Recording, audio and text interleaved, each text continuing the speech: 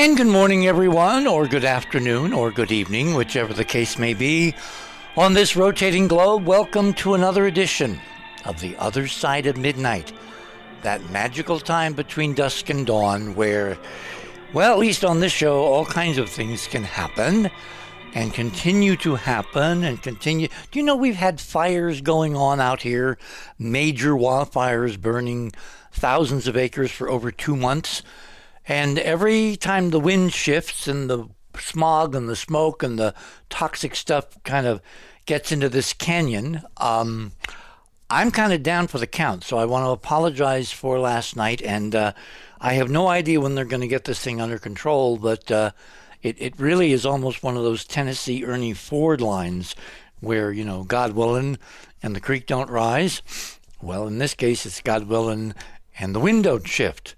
So, I think we're okay for tonight, but until they get this fire situation under control, we're probably going to have some other interim outs here. So we'll try to steer among the Charybdis and the other guy, and continue to do what we're trying to do, which is to shed illumination on some very, very murky things.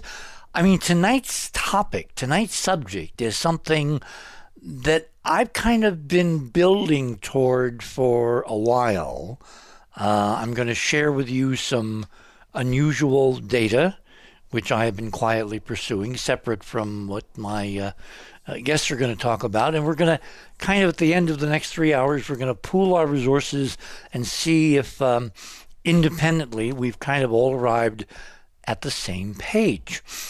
Until then, let me go through some news items because there's some really important stuff happening around the world and in the rest of the United States. First of all, if you are new to the show, we have a section called Radio with Pictures where basically I stole that from RKO back when Robin and I had a development deal at RKO to do a film version of the discovery of the face on Mars, etc., etc., and maybe someday that will be resurrected. Anyway, so I kind of was involved with RKO, and I love their idea of radio pictures. And then I thought, maybe if we just modify that. So rather than have unending streams of TV stuff of you and me looking at each other in cameras, I decided that radio required good audio, good visual description, because it is radio.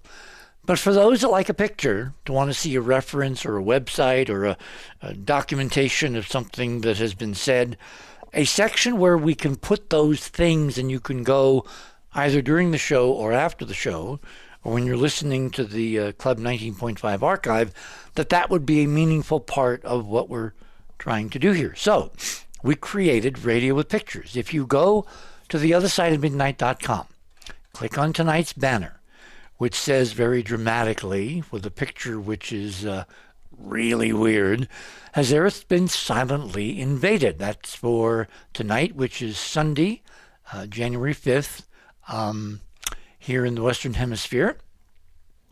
What you want to do is click on that banner. That will take you to the guest page. And right under the guest page banner, you'll see 3 names, Richard, John, and Georgia tonight. Click on my name. That takes you down to my news items. Item number 1, we are getting ready as a society, as a culture, as a planet. We are getting ready to go back to the moon. And I can sit here with absolute certainty tonight and tell you that when that happens, everything is going to change. And what do I mean by that? I mean that the public perception of the moon is going to dramatically shift, because even the first images from the Artemis unmanned mission, which is going to be launched into a, I think, two-week orbit around the moon in the next month or two, is going to usher in visually some stunning stuff. Now, I'm predicating this on the idea that we are light years past the capability of NASA to basically intervene and censor all the stunning live high-def video we're going to be getting from the Artemis mission, from the Orion spacecraft that will be orbiting the moon and looking at new sites, looking at the orbital mechanics for the gateway part of the Artemis program, et cetera, et cetera, et cetera. And that some of this new video, this incredible high-resolution video, as well as images, will make it into the internet and all around the world. That's the best-case scenario. Because if that happens, life is going to change. Why? Because there's stuff there. Amazing, mind-blowing stuff built by somebody. And we have an idea based on all our research as to whom. But that's going to kind of unfold if these images go public. Now, let's assume worst case scenario. That NASA tries to do exactly what it did for decades around Apollo, around Lunar Orbiter, around Lunar Prospector, around the Lunar Reconnaissance Observer, that they're going to try to censor the data. That's where Elon Musk comes in. Because he, in the next couple of years, if not sooner, you can never really depend on Musk for a timeline because things change, he's going to be sending private citizens in a private spacecraft on a private rocket, the Starship. He's going to be sending 8 average human beings. I don't mean that in terms of their skills or perception, but their background that will not be part of the military-industrial complex. In fact, he's looking to have an artist, a billionaire from Japan, lead this party of 8 or 9, or I forget what the number is, of tourists who will basically spend many days, if not a couple weeks, orbiting the moon, taking as many selfies as possible and looking at it with all kinds of cameras and video and other sensors. And in other words, back to the idea of the founding fathers, which is competition. How do you get truth in a melange of a society? You have competing factions and forces and spokespeople and experiencers, and the First Amendment allows them to tell their story. So, if NASA doesn't give us the truth, Elon Musk may, I say that with a caveat, and if Elon doesn't, there's a whole bunch of other private players come out very fast on the inside track using racetrack metaphors mercilessly, which are going to be sending little teeny tiny CubeSat spacecraft to orbit the moon on, piggybacked on other private missions. So the idea that anybody can control every real image of the stunning real stuff that will be visible on current state-of-the-art digital imaging cameras and other technology, it's not going to happen. At some point, the real stuff will leak through, and then, as my grandmother used to say, it will be Katie bar the door. Now, this all kicks off tomorrow morning, literally 2 hours from the end of our show, when NASA once again opens those huge payload bay doors in the vertical assembly building, or the vehicle assembly building there in Florida, and slowly on this giant crawler, like with the Saturn V decades ago, they roll the Artemis Space Launch System Mission Number 1 rocket, this huge mega rocket and spacecraft, to the pad over the next several hours, maybe 6-8 hours. I forget how long the trip takes. Their max speed is like 2 miles an hour down those big, broad, gravel-strewn highways they built to take the weight of the rocket carrier, the crawler. Anyway, all that will culminate tomorrow, and then they will do what's called the countdown demonstration test, where they fill the tanks with fuel, in this case liquid hydrogen, liquid oxygen, and They they bring the countdown right down to T-0, and then they stop. And they drain everything, and they go back and they look at all their data, and then they decide if everything is okay. And the last test was not. They had many issues to solve, so they had to roll it back into the vehicle assembly building. They will tell us at the end of this test, probably in maybe a week or two, when they're going to schedule the actual launch. And that launch, even though it's unmanned, not only carries tons of cameras, but it also will carry several CubeSats into lunar orbit, some of which also have cameras. So what are we going to see? That's not, a rhetorical question. It's a real question, because we know it's there based on decades of research that we have done. We know what could be photographed if, the game wasn't rigged. The question now is going to be, is the game going to be rigged? Will they hold out to the last, starving NASA technician before they show us what the moon really is and how it can incredibly, positively change the destiny of humans here on Earth? That kind of is the backdrop to our conversation this morning, so things could get quite interesting. Let me ask a couple of very dumb questions on the air, given that we've been having some technical difficulties behind the scenes. Do we have Dr. Solheim with us yet? I don't think we do. Okay. Do we have John Womack with us? Because he is going to be one of our guests. I think we do have Ron Gerbron. Ron, if you can make a little noise, let us know you're there. Are you there? Mr. Gerbron. Mute. There you are. Yeah, muting. Super. Okay. Hey. And there's Jonathan. Jonathan, welcome to the other side of midnight. I will get to detailed backgrounds on everybody when it's appropriate, but resuming the news, just so I know you're all kind of waiting there in the wings. Item number 2, as you know, for the last several months since last Christmas, we've been posting web updates.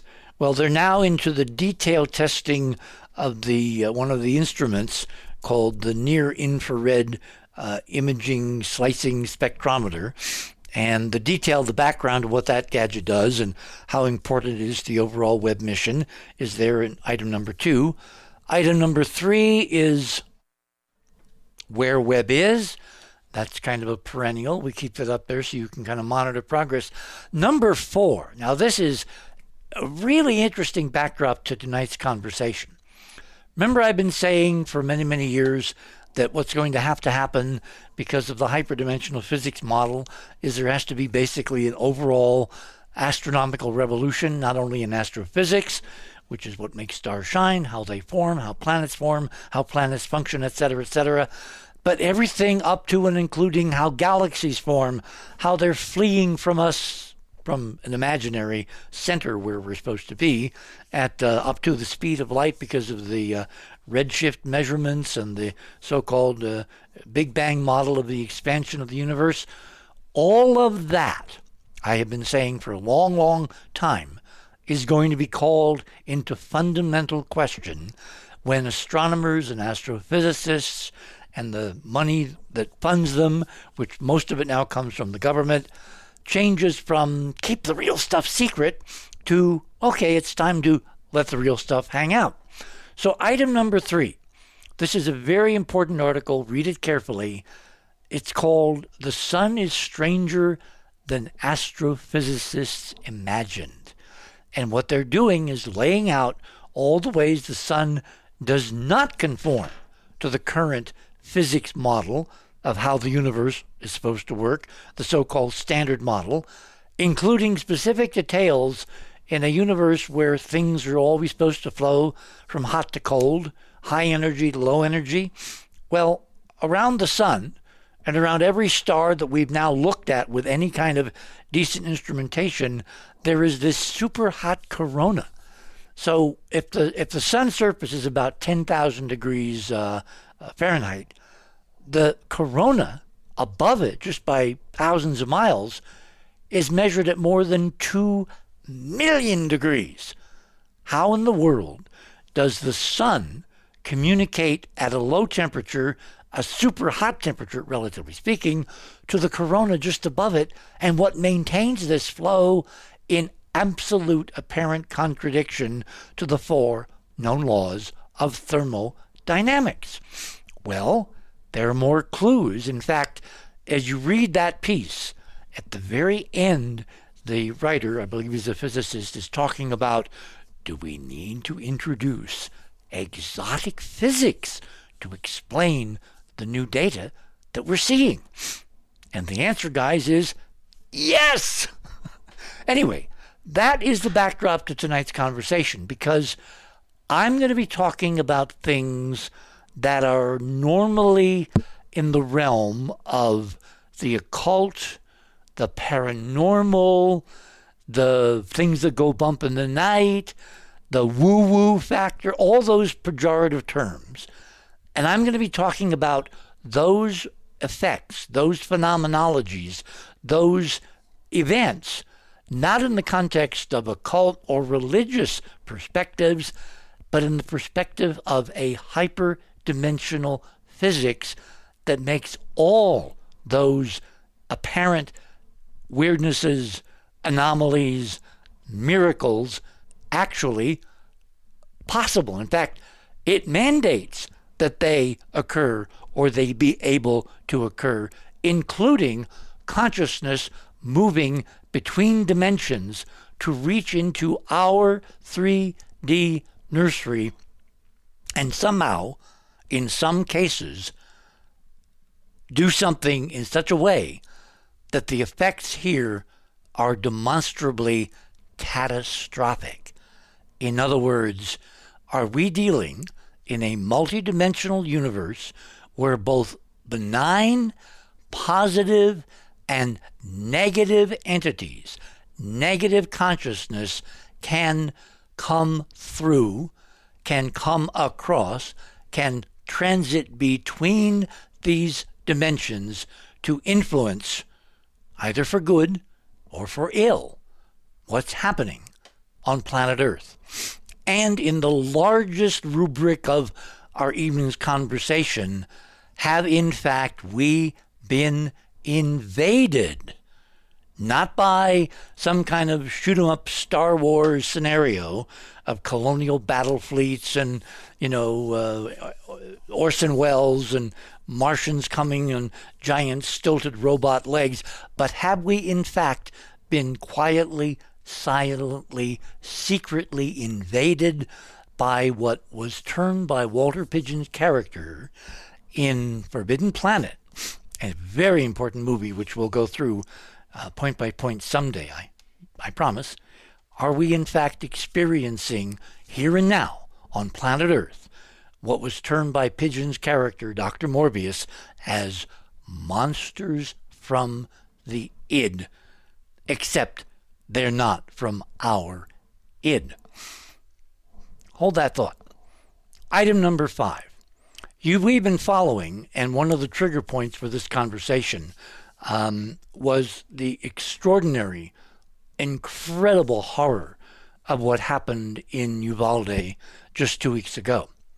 Since Uvalde, I have lost track personally of how many mass shootings we have had, defined officially as 4 people, not counting the shooter, or more killed.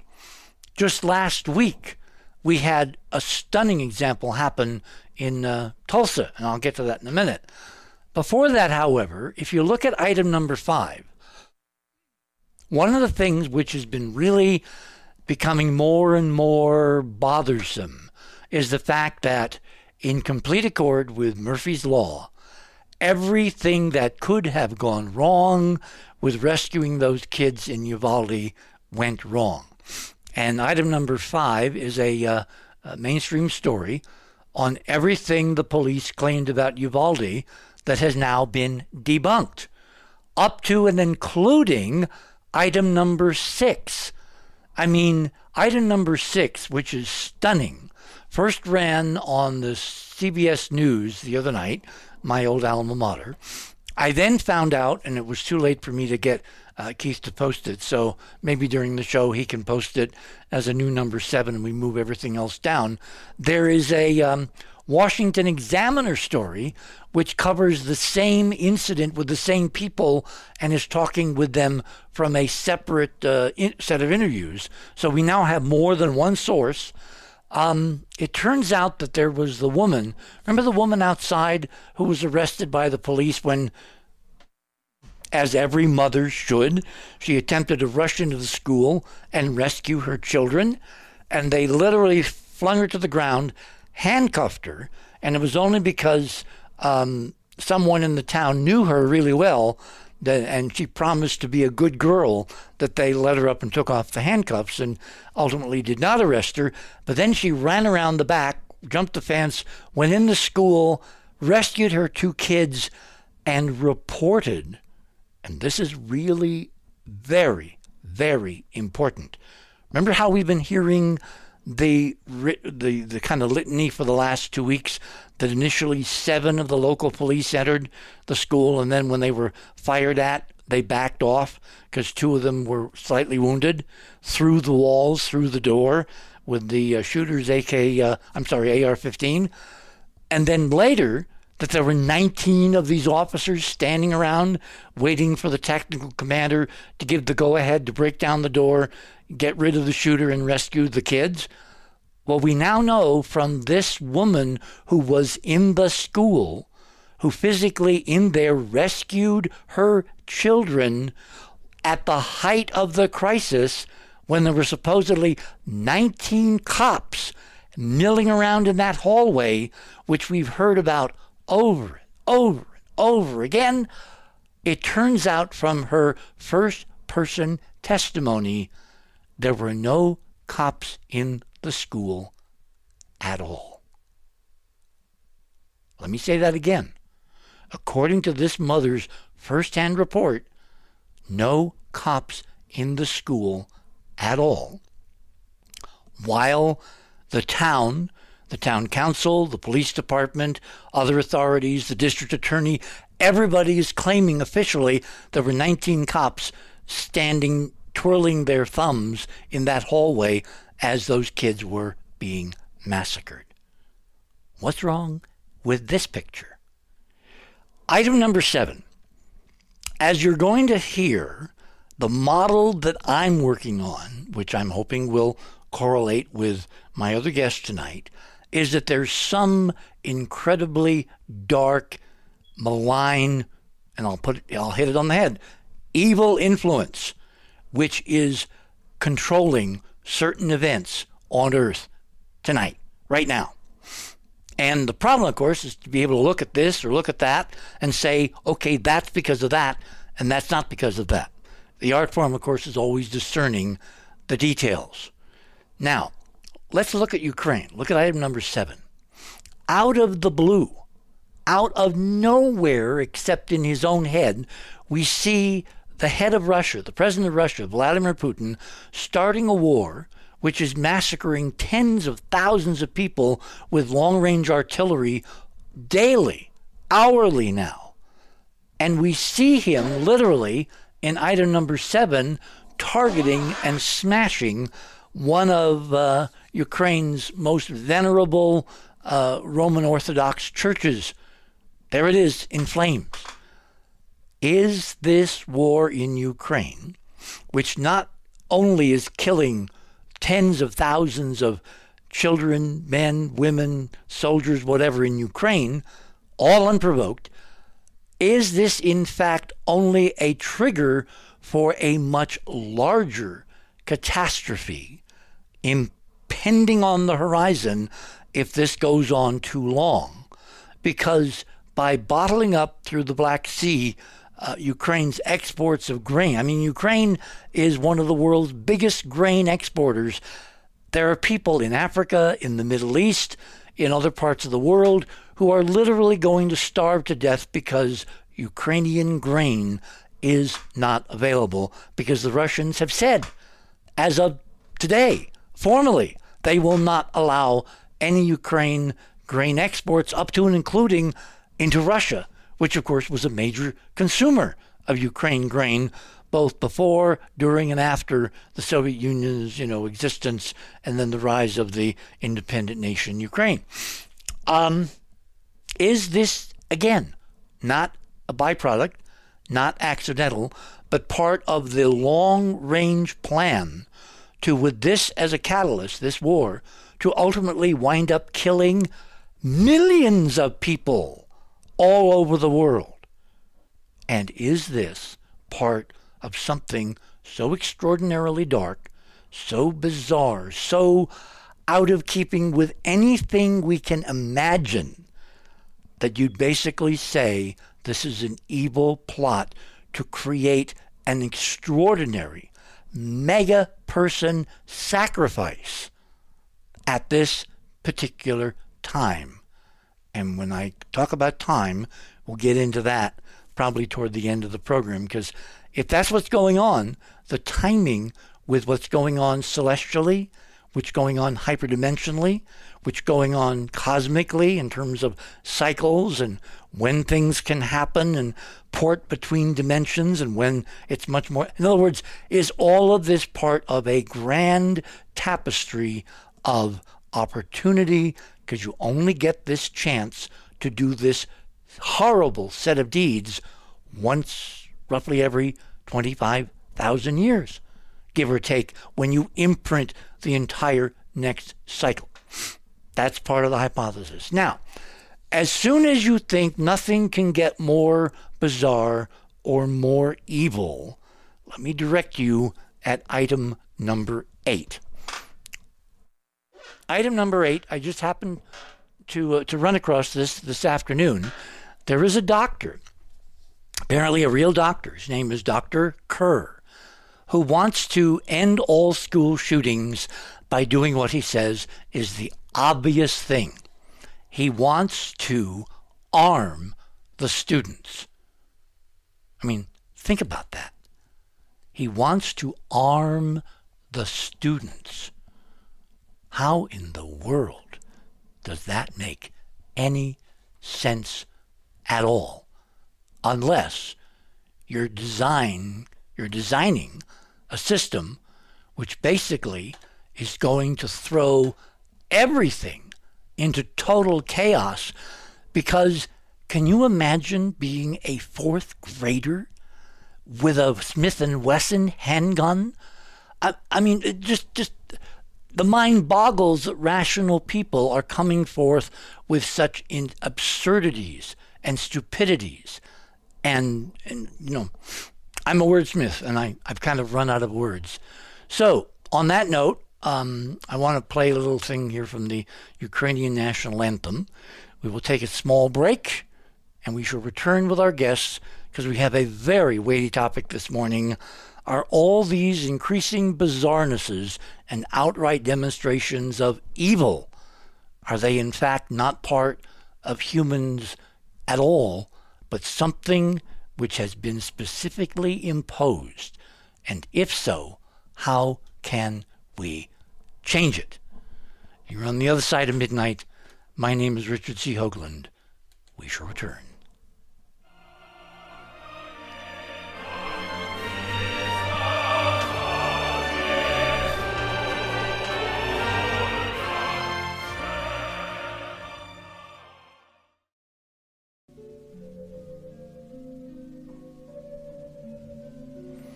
I mean, think about it. We've been living on this planet, we're told, for millions of years. I know from the anthropological record, and I'm sure Ron is going to join in that conversation shortly, I know that there is absolute, incontrovertible proof that our ancestors, so-called Neanderthals and Homo sapiens sapiens, lived together. Their tenure on Earth overlapped for a significant period of time. And the thing that I remember back, some couple of decades ago when this data was proven, was that the anthropologists could find no evidence of any systematic warfare between these two very dissimilar ancestors of us? None. So when was warfare? When was possession? When was imperialism? When was colonialism? When were all these, slavery? When were all these, quote, ancient human traits manifest in the archaeological record? Well, actually, they don't seem to go much farther back than maybe 6,000 or 7,000 years ago. And is that trying to tell us something?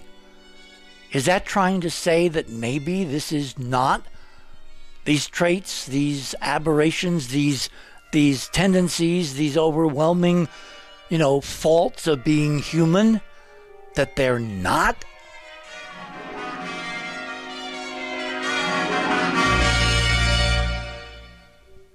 Are we, in fact, under the influence, and have not been for a very long time, of something else? That's the question tonight.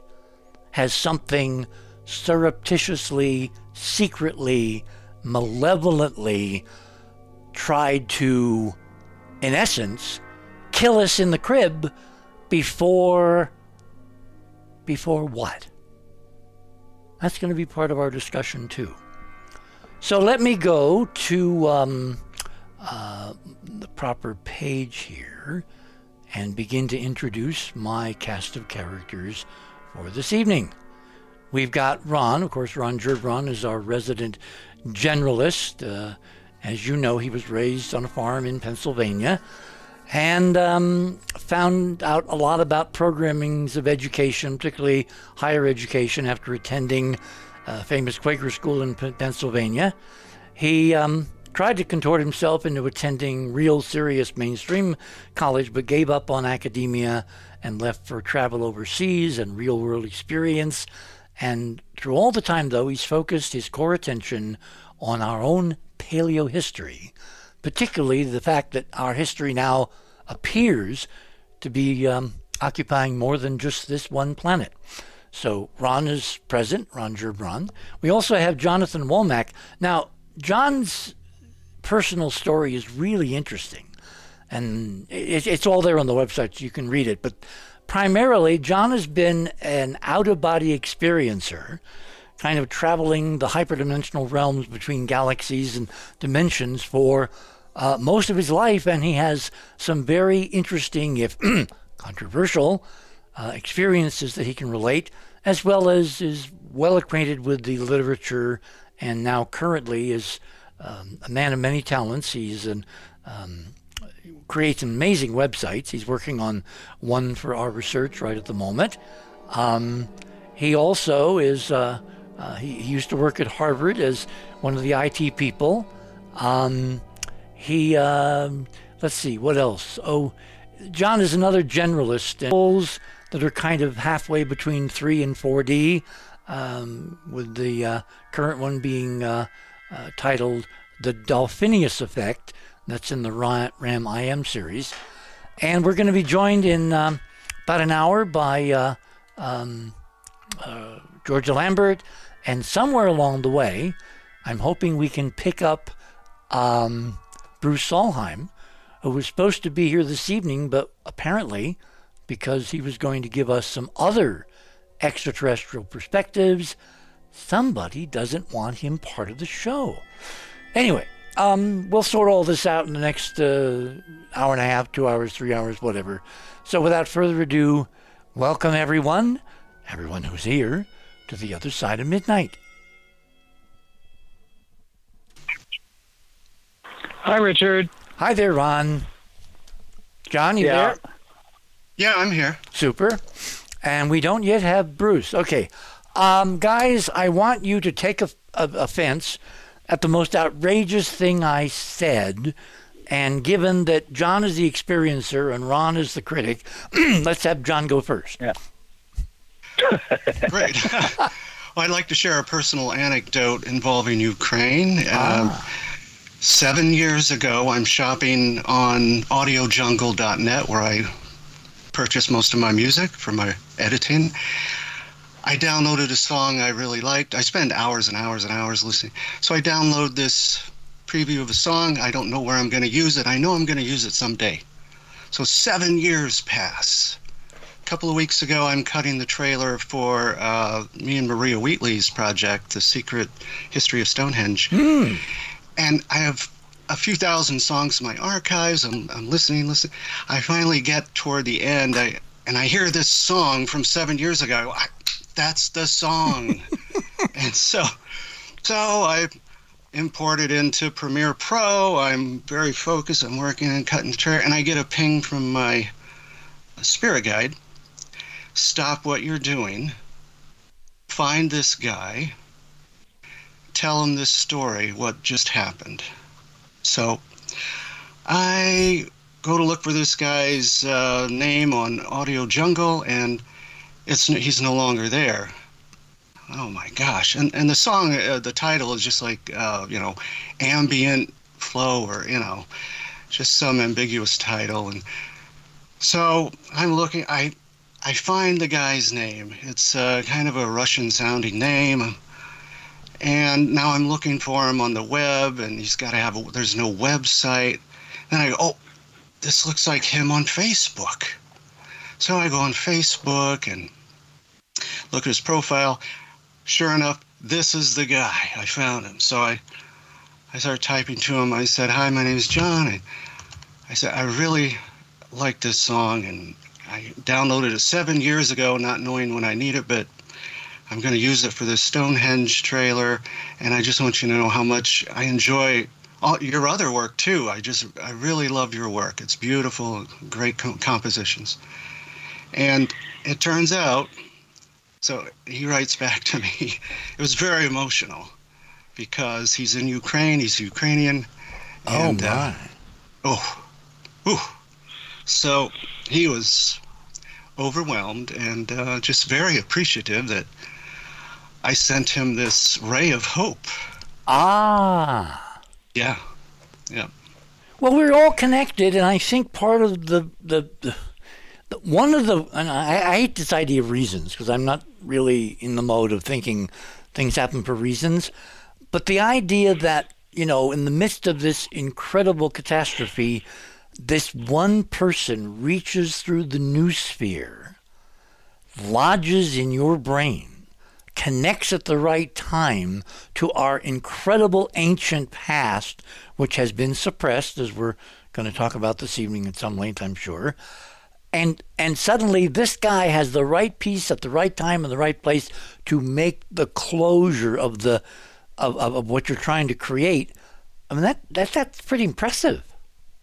And it's for the Stonehenge project, and we've been working at Stonehenge with Maria on the ET communication project. So there's a lot of things that kind of came together there for me. Okay. Ron, did I say anything that violated any of your sensibilities tonight? Because if I haven't, I'll just have to try harder, I guess.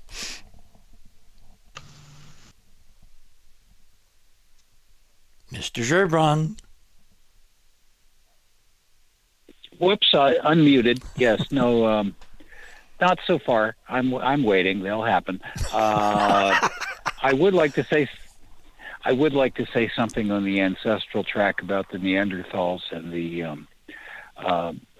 so-called anatomically modern humans. Mm-hmm. I mock that term because this is as ridiculous as UAPs.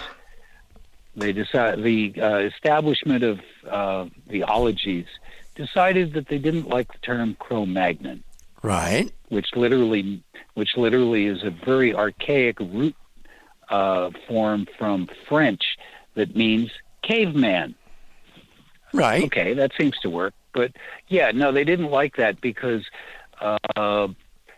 genetically they don't match. They look just like us in every measurable respect, but a lot of the numbers are different. If you go down to measuring things and calibrating things and analyzing things. And so they said, okay, well, we need something that's more generic than that. And so they came up with AMH, or anatomically modern human. Anyway, yes, you're right. They apparently the two groups apparently got along pretty well. Yes. But that's because in my model, they were in separate camps anyway, and they didn't hang out with each other much. But it doesn't. Yeah, but you can't. The important thing was. Hang on. You don't know that. From every sentient behavior we know, when you have groups, they mingle. They don't stay apart. They don't stay in separate camps. They mingle. Now, do they mingle peacefully, or do they mingle in a more warrior fashion? But they mingle. So the idea, you have these two genetically separate species on the planet right next to each other in Europe, and they didn't have organized conflict. And we, who are basically the same regardless of who we are, wherever we are on Earth, we are involved in and have been for 6,000 years in methodically developing better ways to kill each other. What's wrong with this picture? Well, let me practice my sinister laugh. Mwah! You fell into my trap. The reason that they didn't mingle is the same reason that if you are breeding pedigreed dogs, you don't let your dogs go out and mingle with the other dogs in the neighborhood. See, you don't know any of that. That's total supposition. There's no language, there's no record, there's no nothing. You can't extrapolate our behavior to other two species that are not intimately related. If they mingled? No. In the social sense that you're. We know they mingled. You know how we know? Did you ever see Close Encounters? Not all the way through. I've only seen pieces of it, but that's not the point. You never. Hang on. Let me finish my point, and then you can come back and tell me I'm wrong. At the end of at the end of Close Encounters, there's a close-up. Somehow Spielberg found a Neanderthal walking. Remember how they used to say you put a Neanderthal in the subway and dressed him in a business suit, nobody would notice. Well, nobody noticed until they did a close-up, and the damn guy was a Neanderthal, meaning genetically they weren't an inviolable barrier, because you can't have children with genetically people that you can't have children with, but they were far enough apart that they looked dramatically different, but they still had kids together, but they didn't make war. Like everybody on Earth now that we have kids with, we also kill them. I mean, something's wrong with this picture. And my model is something recently has intruded, designed to keep us at a minimum down on the farm, on Earth, isolated. I'm willing to accept that as a factor, but to me it's pretty clear. And you keep saying, well, there's no evidence. Well, there are a few places where there were at some point in the time catastrophes, cave-ins, who knows what, and you find bunches of bones. Right. And the only time that we find Neanderthal and modern human stuff mingled together, even though the mainstream is now admitting that they coexisted for practically 400,000 years, they are hybrids. Because the one thing that they could do was interbreed perfectly. Now, this is peculiar because there are certain things that, going back to the dog breeding, if you wish, but there are certain things that are a little peculiar about the mixture, because the shape of the head of the Neanderthals is completely different from the shape of the skull in the modern human. Absolutely. Because the brain is a different shape. Well, it's even... hang on. Neanderthal even had bigger brains than Cro-Magnon. About 1600 cc compared to 1400, I believe. Yes, yeah. The important part is that genetically they were compatible. Now, the other players on that party circuit were, as they're currently called, the Denisovans. And I'm happy to report that apparently the most widely used mainstream pronunciation of that is Denisovan, which to me seemed correct, not Denisovan. But in any case, those guys that you never even heard about. Who was found by a Russian guy, I think, named Dennis, I think. No. The bones were found in a cave that was the refuge of a hermit named Denis, who was who had removed himself from the Russian Orthodox Church and was living down by the river, and it became known as Denis's Cave, or Denis. So it's still attached to this one guy, right?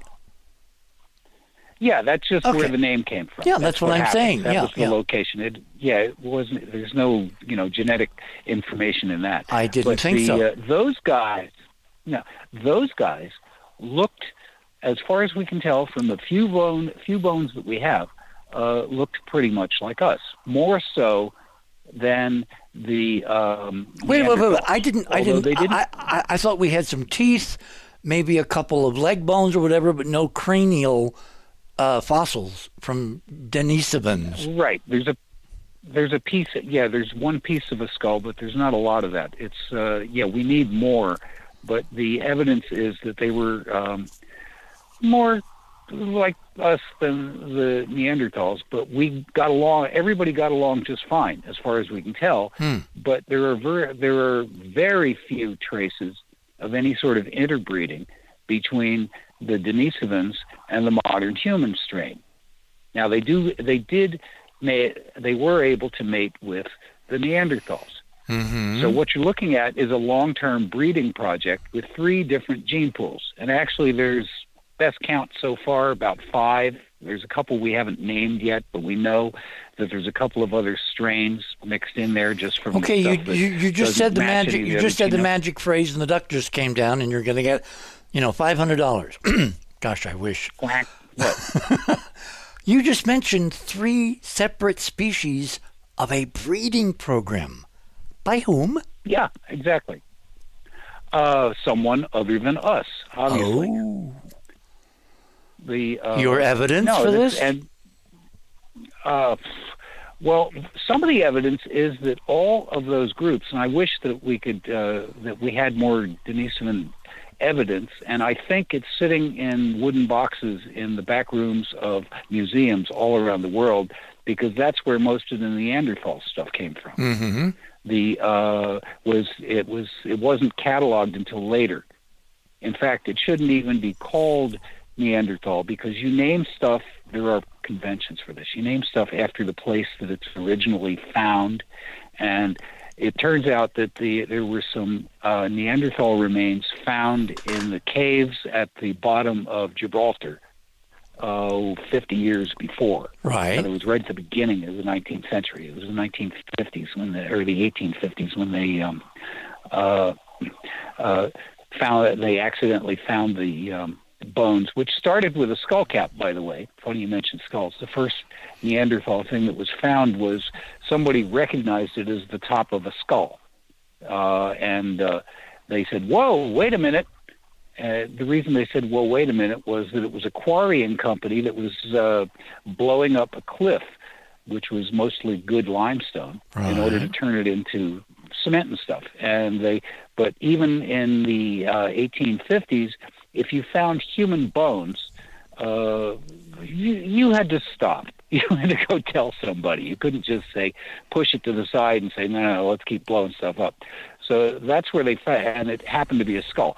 But we have lots of Neanderthal stuff, which means there's a total of maybe 500 skeletons from all over the. Okay, so let's we don't have a lot of time. I want to move things kind of down the river here. Let's assume this is some kind of ET breeding program for consciousness, intelligent life on Earth. You've got 3 competing, maybe 5, if I understood you correctly, and then they all go away except one, us, right? Well, they all kind of merge. Everybody out there knows someone well that is that has a good percentage of Neanderthal DNA. I'll give you an easy. The forehead's an easy, cheap shot. If somebody has a forehead the size of David Boreanaz, the actor, that's Neanderthal genes. But it still doesn't explain how those were able to mingle so effectively. But Teeth. You mentioned teeth. Yeah. The Neanderthals' teeth are like 3 times the size of what we think of as normal teeth. So if you have a friend who has lovely teeth, but they're really, really big teeth. Okay, so we're talking. All right. Again, details. We're all mingled. Some people out there freak out when we get into too many details. I don't know why, because details are how you separate fact from fiction. But anyway, so we got 3 species, maybe 5, and they blend together, either just because they really love each other or because someone wants them to, and we wind up with one. Okay. What I'm intrigued with... it's very much the second part. Yeah, they were kept separate for most of the time. That's an important detail. But you don't know that. How can you know that? Yes, you do. How? Because when you find a Neanderthal place, it's all Neanderthals in there, unless they happen to have somebody. But you haven't found the rec center. You haven't. In other words, the number of fossils we have compared to the Earth would fit on almost like a tennis, table tennis table. I told you, there's the most of are Neanderthal, and there's 500 to 600 skeletons. Yeah, but the point is that does not a statistical sample worth any meaningful assignment at all make. To say they were kept apart, we have no idea. We know they were coexisting. It only takes coexisting in separated groups. You don't know that. Sheep either. Ron, please. Don't go beyond the data. We don't know that. How did they end up there? Then how did they end up in separate valleys? Because they like to hang out in those valleys. Somebody may like the view over here as opposed to over there. In other words, you can't make hard and fast rules. My point is this. We started out many. We're now one. We started out many, very different, and yet we did not systematically try to kill each other until we became one just day before yesterday, 6,000 years, and suddenly we're all at each other's throats 24/7. We got 400 million guns in this country alone. We have a runaway freight train that nobody knows how to control, all because suddenly enmity between us, I believe, was introduced. So are we dealing with here's where I'm going, 2 different ET programs, one to develop consciousness on Earth and the other to kill it, or at least make it a slave? Yes. Well, I think that's the hang point. on. I'm very much I'm hearing, is that John? I heard another I was voice. agreeing with go you, ahead. Richard. Okay, let's let John answer, because we've laid out some really good foundation here. John? Yeah, there's a popular researcher from England. His name's Michael Hallowell, and he studies and researches jinn and history throughout the various, the Bible and all these kind of writings. And here's a quote from him, and I believe this relates to what you said in your intro, Richard, about the 26,000-year cycle. And he says, the jinn are coming through portals now in 1s and 2s to harass human beings, but the time will come when they will pour through in the thousands, and we're all going to have a big problem. And I think we have, my item number 11 is a picture of the Hadron Collider, and a lot of people think that is opening a massive portal to allow these beings to come into our reality and have a negative impact on us. See, and I would say that instrumentality is kind of irrelevant, because we're dealing with a hyperdimensional physics that doesn't require technology. It's consciousness, but it has to be a pretty high-level consciousness. It's got to have a conduit. The bandwidth between dimensions have to match. Otherwise, you can't go through the gate. It's all frequency-based, and I think the Hadron thing is, again, another distraction, so no one takes this really seriously. Anyway, that's what makes horse races. It's possible. Yes, okay. Yeah, I will say something I can agree with what John just brought up. What I was about to lead to was that you have to consider oral records. You have to consider folklore and myths and scriptures and Zechariah Sitchin translations, all that stuff. That is valid data when you're talking about the social stuff. The stuff about the interbreeding goes back a little further. But someone who could speak expertly, which wouldn't be me, on the Anasazi, the Hopi, Zuni, that the North American Aboriginal stuff, they had a real problem with cannibals. Those were they had a big battle between another species or race, if you will, that were cannibalistic. And wait, how do we know this? How do we know this? Well, because they said that. Oh, so this is oral tradition. This is oral tradition from these tribes, right? Yeah, backed up by things like they have found dig sites where the bones were gnawed upon. Okay, but my next question ate the person. My next question is, how old are those folk histories compared to archaeology or anthropology? In other words, it's always tricky when it gets to North America. Yeah, no, I'm right there with you. They're relatively recent, meaning they could be talking about stuff within the window of the last 6,000 years. See what I mean? Yeah. Well, you could go. Yeah. I'm easy there. I just anything post the last ice age, because the Indians. Well, American Indians. I'm sorry, it's a more comfortable term. They have a different sense of time. Okay, hold it there. The normal Western thing. We are at the top of the hour. My guests this morning so far, some are missing, some are here. We've got Ron Gerbrun, our resident generalist. We have John Womack, our resident out-of-body and extraterrestrial explorer, is here. George is going to join us in about an hour. Bruce Solheim is missing. Not quite sure why. Maybe somebody didn't want us to talk to him tonight, because he was going to talk to us about a study group, a current UFO/UAP study group, which is involved in looking at exactly this potential. Gosh, and he's missing. You're on the other side of midnight. My name is Richard Z. Hoagland. Tonight we're trying to grapple with the most amazing idea. Have we been invaded, and some of us taken over? We shall return.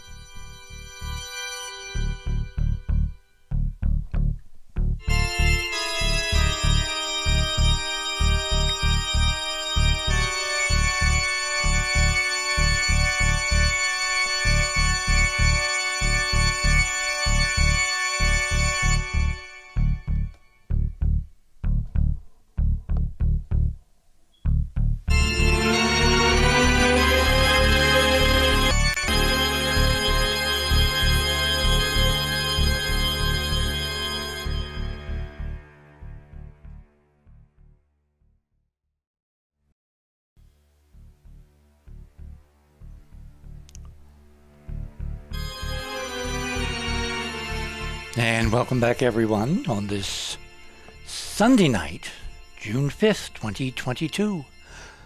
Good grief. The year is almost half over. We're coming up on the solstice. By the way, we're going to keep you informed on some things we're doing in relation to ancient sites, which is connected, obviously, to tonight's conversation, and rituals, and invoking doorways, and who comes through, and who you don't want to come through. Anyway, John, please continue, because this testimony of people who are kind of thinking like this is very important. And the idea that he was forecasting not a technology or an instrumentality, but just in terms of a phase of time when the trickle would become a flood. Yes, because throughout history you've read about these jinn that the focus of my items is the jinn, and I wrote about them in my last novel, Ram I Am, because a certain scientist gets his hands on the Ring of Solomon, and this was reportedly it contained 6 jinn, and Solomon used this ring to control the jinn, and indeed he used them to help him build his temple. And it's reported in the Bible that the jinn could lift 100-ton blocks of granite, and that's how Solomon was able to build this amazing temple. So, back in the day, Earth wasn't that populated as compared to now. So I think that's part of the reason why we have more of them pouring in now than years ago. My item number 1 is a drawing of Solomon and the jinn, and item number 2 is Asmodeus. He was the leader of these 6 jinn, very old, ancient, dark entity jinn. The jinns have all these crazy powers where they can, some of them mate with humans, they come into our reality, they influence people, like when I heard the Uvalde shooter's mom say he loved his grandma, and I thought, that's very jinn-like to me, where they can make people do things against their will. And I think the jinn they find humans who will work with them, who are willing to sell their soul to the devil, so to speak, and the jinn will put them in positions of power. And oh boy, it's well, how do scary. they do that if they're not already in control? Well, see, this is hang on, John, because I've really been focusing on this, Ron. No, it's a crucial question. Yeah.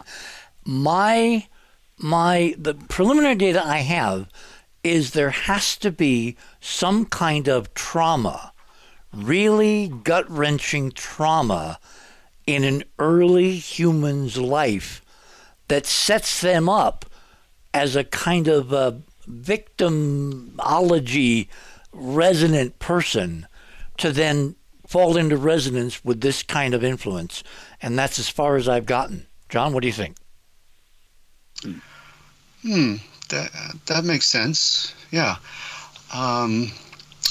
Well, Ron, you say I'm not sure what your question was, but there are more. No, he basically asked the question. Ron, you want to restate it then? Yeah, I just said you were saying people will sell their souls to the devil, so to speak, in that context, and they will thereby be rewarded by being set up in such and such a position. And I said, well, don't they already have to be in control to be able to do that? See, there are parts of this that strain credulity a little bit, and I have no problem with the idea of people being psychically overwhelmed or controlled from outside and stuff, but to get too specific with the stories, what's the difference between the jinn and other demons? And where in the Bible does it actually talk about lifting, would you say, 1,000-ton blocks of granite? Or 100-ton blocks of granite, yeah. 100-ton block. Where I don't recognize the reference. Do you know? I would Google it. Yeah, you can Google it and read all. There's quite a bit of information online. But they find these humans are willing to. I'm not saying the humans are poor and then they're suddenly rich. They're already. I think these humans are already in positions of power, and they have. They're not the most spiritually mature humans, let's put it that way. So that when the jinn says, "Hey, I got a deal for you, buddy," and okay, let's do it. So they insert these. What's in it for the jinn? Well, I'm not trying to be antagonistic here. I'm just being Clint. The jinn, they want to create chaos. They feed off fear and chaos. And hang on, John. Let me stop you there. I've been hearing this for decades. They feed off fear. I've been trying to figure out how does that feed anything? Because to me, when you consider the idea of feeding, it's like energy in, energy out. To me, it's more like a predilection. They like the taste of fear. It's like if you have your, choice between strawberry ice cream and something begins with S, most people will choose strawberry ice cream. So is it a predilection for simply gratification of a sense as opposed to a need, which makes it even worse? Yeah, I would say that's a fairly accurate statement. And in my book, Ram I Am, actually, there's a scene where the jinn are going off to do this bad thing, and then they smell food coming from a kitchen. And one of the lustful things they have is for food when they're in human form. The jinn have taken over some human bodies. Well, wait. That sounds like in their original form, whatever that means, they cannot experience sensations, but if they're in a three-dimensional construct, a body, a human, whatever, they suddenly can feel all and taste and express all five senses. So it's basically it's basically a high. They're looking for a high. That's right. That's fair. Yeah. Well, there are tons of references to the to that equation. I guess you could call it that. I mean, in Celtic myth, if you travel to Tirnanog or the land of Fairy, do not eat the food, because if you eat the food, you will be stuck there. Oh, that's a good signpost up ahead. Yeah, and it's this is woven through a lot of those myths, and it shows up elsewhere as well. I mean, there's the whole vampire thing. Vampires are after nutrition.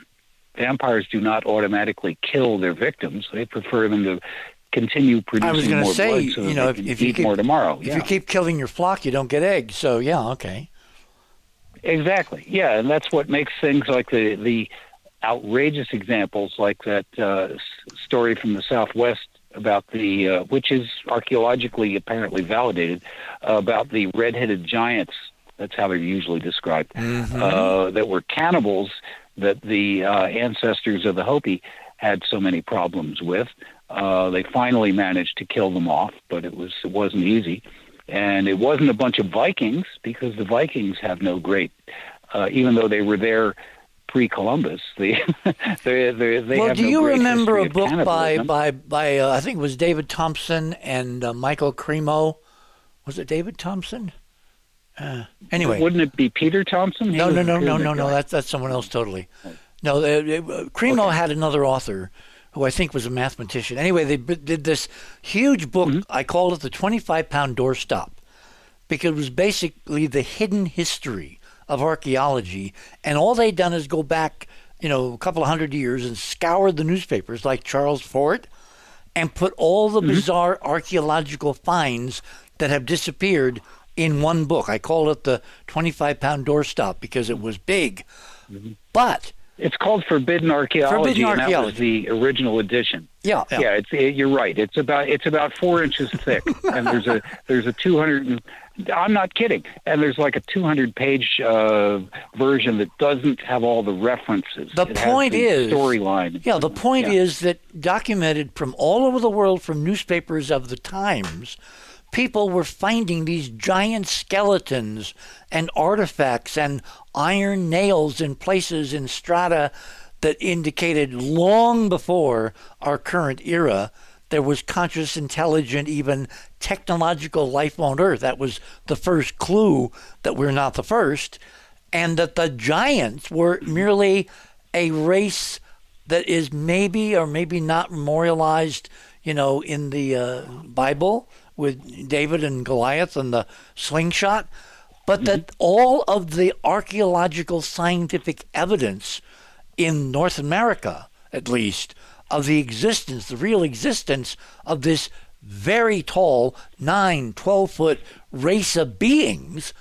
has been scoured up by the Smithsonian, locked away, and nobody ever says nothing about it anymore.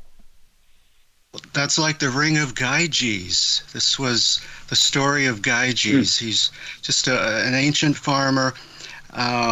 There's an earthquake, and then he goes out in the field after the earthquake, and this cave has opened up, and he can see into this small cave, and there's these very large skeletons, and so in with them there are artifacts with the skeletons. One of them is a ring, and there's some writing on it. It makes me think of the ring in the Lord of the Rings trilogy there. So So anyway, he uses this ring. He puts it on, and it makes him invisible. So he uses this ring to go into town, and he ends up killing the king. I don't remember where this is. I read about this long ago, and but yeah, he ends up using the ring to kill the king, and then he takes the wife. He has this beautiful queen, and he becomes the king.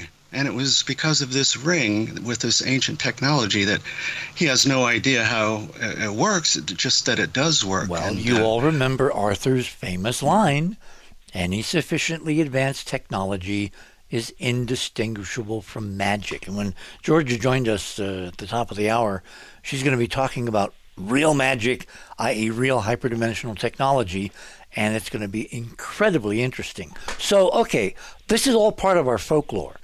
The fact that we've got giant skeletons that keep being absconded and hidden away, that's not folklore, that's suppression. That's outright censorship of what?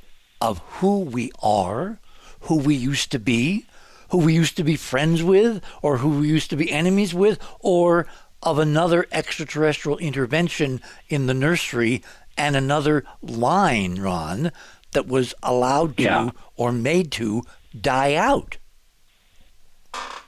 Oh, I think this fits on your shelf, Richard, very well, because this is something that was being implemented from external to our ecosystem here. Mm-hmm. How's that for generic? And yet, they had specific intent, specific goals, and everything else, which may have or may not have been screwing up what was already there or tilting it in a particular direction. It seems to me if you're able to exercise great influence from the shadows, you're better off profiting from whatever is being produced in that situation rather than just trying to screw it up. Yeah, but suppose the goal is not to profit, the goal is to stop it, to kill it in the crib. Exterminate us? Yes.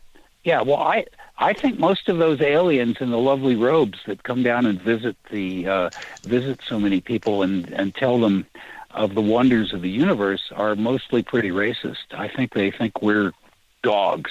We're because of our tailored origins. Well, have you ever read else? Have you ever read the Billy Meyer notes in the original High German, which I was able to have translated from the 1970s, from 75 on? I have read the Billy Meyer stuff, not in German, though. Okay, well, this was the original. It was translated by a translator that I handpicked, so I know it's the best we've got from him. The Pleiadians turn out to be damn Nazis. Absolute Nazis. Exactly. Pure fascism. As evil and as crude and as malevolent as you can imagine of a black, suited Nazi stormtrooper. And the Nazis, have you heard of Franz Barden? Dimly. Refresh my memory, please. Well, he's a world-famous occultist, and he used magic. Magic is benign. You can use it for good or evil. He used it for good, but the Nazis, captured him or whatever. They imprisoned him to try and force him to share his magic to help them win the war. And he went through these horrible tortures because he refused to share his magic with them. And then in 1945, the prison he was in was bombed, and he and some other Russian prisoners were able to escape, and the Nazis never got there. They wanted to know they wanted that black magic, and they were going to use it to win the war. Yeah, well, obviously. I mean, that was the Ann and Irby people. Yeah. Yeah. And on the other side, the Brits, and Georgia will tell you in great detail, were doing the same damn thing, except for the light side. You got the light and the dark side of the Force. Where do you think, George got this idea? I think it's from our own history of not being alone. And part of the suppression of the whole UFO, UAP, all of that is because those in power know the deal. They've made their deals, and they don't want the game stopped. Well, can I throw out a metaphysical note here? It's a very synchronous anecdote. I think you'll get a kick out of, Richard. Last fall, I go to bed. I'm lying there for just a minute or so, and I hear something come up onto my pillow like the size of a spider, and it's making this horrendous, terrifying screech. What? Yes. And I'm thinking, what in the heck could possibly make this sound? And I was terrified. And I could feel it coming up on my pillow, like the way its legs. And I was thinking of Chekhov in The Wrath of Khan. It's going to go in my ear. Yeah. So it gets closer. It's coming. Because I'm going, is this really happening? And so I jolt out of bed. I turn on the light. I look. There's nothing there. And so I walk around for a while. I was shaken. I'm not kidding. It was terrifying. And I'm like, okay. Now, was I in my zone? I'm in my zone, or was I really asleep and it was some physical spider? Do I have a tarantula in the house or what? And just by the weight of it, they make any noise. This was huge. Yeah, it was a huge, it was a huge spider. So this sounds like a psychic projection. Check this out. So I walk around for about 10, 15 minutes, and I'm like, all right, I'm going to go back to bed. Calm down, go back to bed. So I go back to bed. About a minute goes by. Holy crap, here it comes on the pillow again, and it's making this frightening, freakish, screeching sound I can't even describe. It's like nothing earthly. Is the sound big, or is it tiny, like a spider yelling its lungs out? Yeah, it's like a big T-Rex, but now the T-Rex is 6 inches tall and it's doing it. So it's small, but you can tell it's a ferocious. And your imagination does the rest. Okay. Yeah. So now it's coming from my ear, and I wait because I want to know if this is real or if it's metaphysical, and I can't even tell. And it comes up by my ear again. I jolt out of bed, hit the light, and I'm looking, there's nothing there. I'm like, holy crap. So the next couple of nights, I slept on the couch. And then I got to the point where I'm like, now I'm pissed. I'm like, all right, I've had enough. This is it. This thing has scared me out of the bedroom. I'm coming for you. You bring it. I'm coming for you. But so I go back to bed. There's no spider or anything. So then I go online. I'm looking for this spider thing. I come across this gentleman in Ireland in the 1970s. He's a radio operator, and he's doing this experiment to see if he can project over radio broadcast over radio waves music and pure thoughts of joy and everything to help deflate the Irish all this friction and war that was going on in Ireland at the time. Right. So this was this experiment, and he finds, he gets this radio tower, and he gets all set up, and one night he opens up some of the equipment, and he sees these black spiders in there, and they scurry around, and then they disappear into thin air, and he's going, what in the heck is this? So it was this whole thing, and that's exactly, now he's saying that they are metaphysical technology, and they were actually like swimming in this black goo. His name is Miles Johnston. So he's talking about this black goo and these black spiders and how freakish and strange. So then I was talking to Maria Wheatley just, what's today? It was like two days ago. Mm-hmm. And I know what it was. She had gone to Stonehenge to take some video of her with the rocks, and a friend of hers went with her to video her with, she's putting her hand on the rock and this kind of thing. And so I'm telling her about the spider and how much it scared me. And then this experiment back in the 70s where this guy had all these spiders there, and she goes, John, that's Miles Johnston. I'm like, yeah, Yes, Miles Johnston. Yes. And she goes, the guy you hear talking in the background who's filming me, that's Miles Johnston. Oh, my God. Oh, my God. So Miles has a radio show. He's going to have me on his show, on a show, and I can't wait to ask him about these freaking spiders because that scared the crap out of me. Well, all right. Biblically, snakes are the bad guys. I've kind of always wondered about that. How do spiders fit in terms of this? And I'm sure Georgia will have an answer. But how do spiders fit into this modality? They seem to be low level. I mean, it was terrifying, but they're low level when you compare them to Asmodeus, who is a very powerful jinn. But these spiders are low level technology. They're created with this metaphysical magic. And then they are sent after someone. And what they do is they crawl. I felt like this thing was going for my ear, but when you read about them online, you can look it up. They come up your the spinal, you have the chakras on the side. They come up and then they enter your head through a point right behind the left ear, and then they grab onto the C4, C3 and C4 cervical in your neck, because that's where all, your nerve endings all come up and gather right there. And that's where they sit, they latch on, and they feed off your energy. They love it. And you have to then try to get rid of them. Yeah.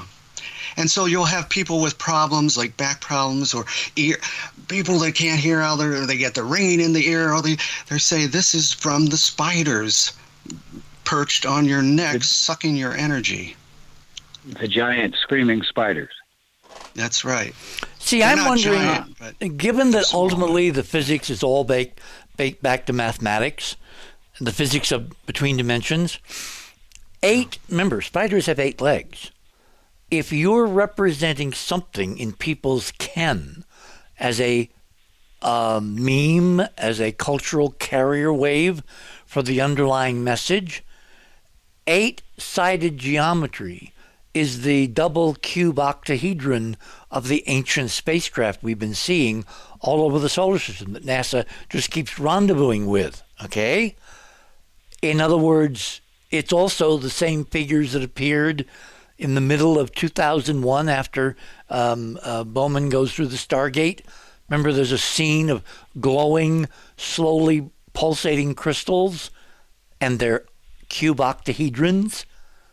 8 cube. In other words, the spider thingy may be physically representing the physics of intrusion and possession. Yeah, I would agree with that. Yep. God, Ron, and you mentioned Ron has not found anything much wrong with what I've said tonight. This is abnormal. This is terrible. I know. I actually credited you with something amazing. But here's a thought. Probably most of the audience, certainly the crew here, is familiar with that old book Flatland by the mathematician, about someone who, a being in a 2-dimensional space that was that encountered 3 dimensions. And said, I think the guy was named Abbott. I think that was his name. That's it. What would be seen in the lower dimensional realm was a slice of the higher dimensional thing, which could take almost any form. Think about it. Right. And so the spiders might be a semi-metaphorical representation of the manifestation of something that was just kind of busting through. You weren't seeing the whole thing. You weren't seeing it in its own context or matrix. You were just seeing, its effects. Because there is I believe, there is some amount of bleed over between dimensions through that. I think clouds have their origins in a dimensional bleed over, but that's another story.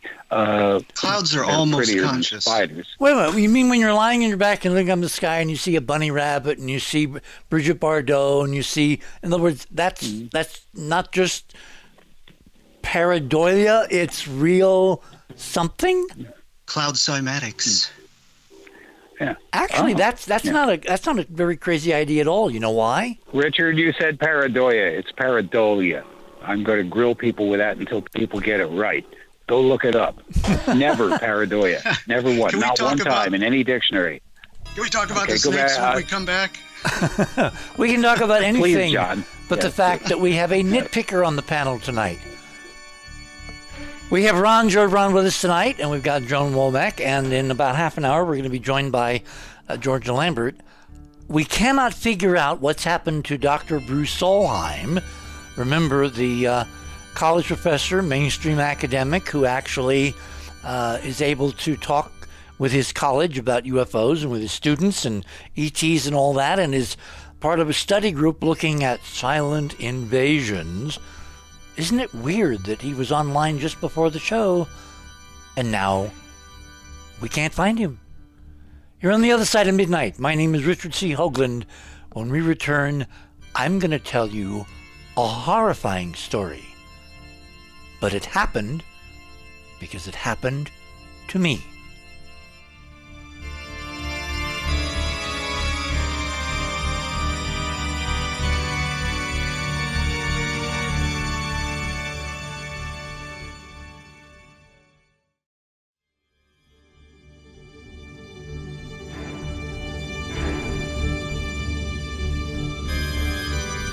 And welcome back, everyone, on this Sunday night.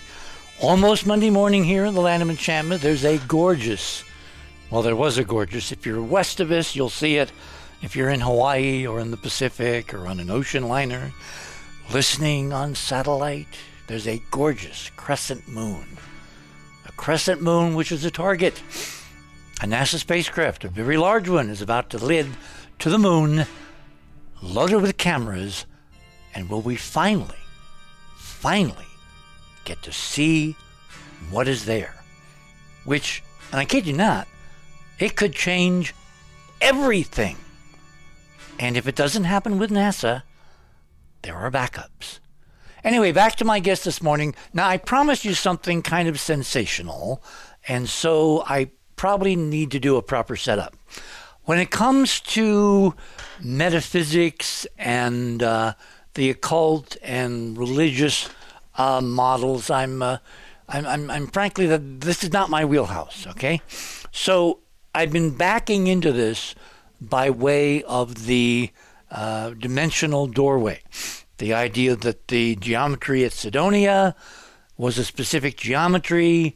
Stan Ten and I compared notes, and he says, well, I'm, really collapsing this in a short period of time.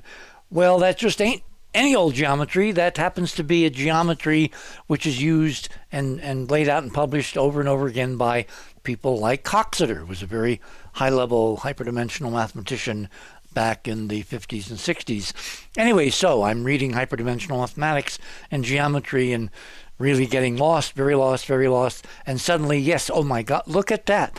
This is a geometry in mathematics memorialized in an ancient set of ruins on the planet Mars that embodies and embraces and celebrates something about human origins with a fused anthropoid-looking facial representation, the face on Mars, containing at least two species and maybe more artistically.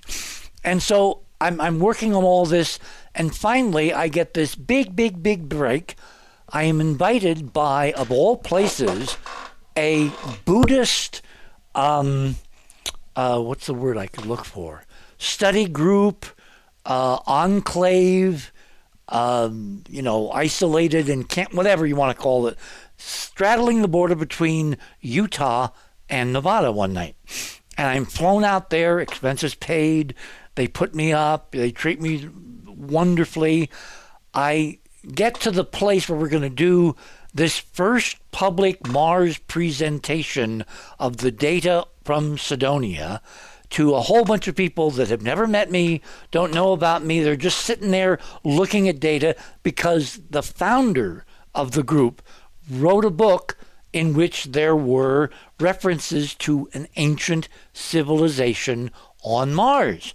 So when the invitation came in, when they heard of my work, I said, well, of course, I'll show up anywhere and talk about this stuff. You can imagine how I felt to have someone besides me to talk to about this after several years of research. Anyway, wind up there on the border between Utah and Nevada at night, and there's this incredible thunderstorm going on, lightning and wind, and, you can't really do an outside presentation, which is what I'd planned because there was no building big enough for the audience which had assembled to see what I was doing.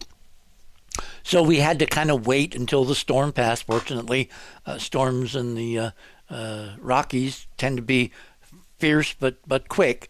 So there's this gorgeous post-sunset blossoming of wonderful weather, and stars come out, and a crescent moon, just kind of like tonight. And around the mountains, there is lightning still flickering, pulsing, talking to each other. And we're outside, and I'm got all the projectors on the tailgate of this station wagon in case the rain comes back and we have to dash for it. And I'm presenting for the first time to anybody outside, a few people in Berkeley, the results of the first intensive investigation of the possibility of extraterrestrial life at Cydonia. And I lay all this out, and everybody is totally blown away, and we, talked and drank our ways and discussed and partied well into the night, talking about the data and the implications and the connections to, Buddhist tradition and gurus and ashrams and all of that. Okay. They put me to bed in the kind of groundskeeper's cottage where he and his daughters had left to go somewhere in California, and so the house was empty, so they said, okay, you can use the spare room here. And somebody was at the other end of the house. I don't remember the details. Anyway, I go to bed. I'm on such a high because I've been sitting on this information literally for years. This is the first public presentation, and they seem to get it. And it seems to connect with the guru whose group this is, who invited me specifically to give this presentation. And so I'm really, what one of those metaphors you can think of? I'm happier than a pig in, well, whatever. Anyway, go to bed, go to sleep, and wake up absolutely terrified to my core, to the core of my being, so paralyzed with fear and horror and terror that I'm literally screaming in this totally strange house, in this totally strange bedroom, so that everybody rushes in. There are 2 or 3 other people in the house, absolutely thinking that I had somehow either been attacked or I was having some kind of, incredible delirium, or in other words, something was radically wrong. And the next day, all the way in the drive with these nice people who were taking me back to Berkeley, not flying but driving through Nevada and Northern California and then down to Berkeley and all that, I proceeded to go over the details of this. Nightmare does not begin to describe what I was subjected to by someone or something. And I'll tell you how I know.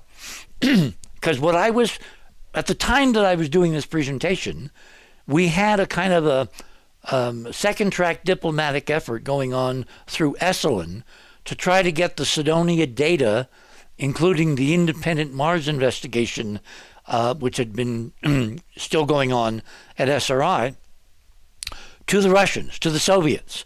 Because the biggest thing that all of us agreed who were involved in this early study was, if this really was taken seriously by the leaders of the world, we would kind of beat our swords into plowshares and try to stand together against whatever's out there and whatever unknown we're dealing with. In other words, it would give us perspective that the human race was a lot more related and a lot more dependent on each other than us versus aliens or ET or the unknown.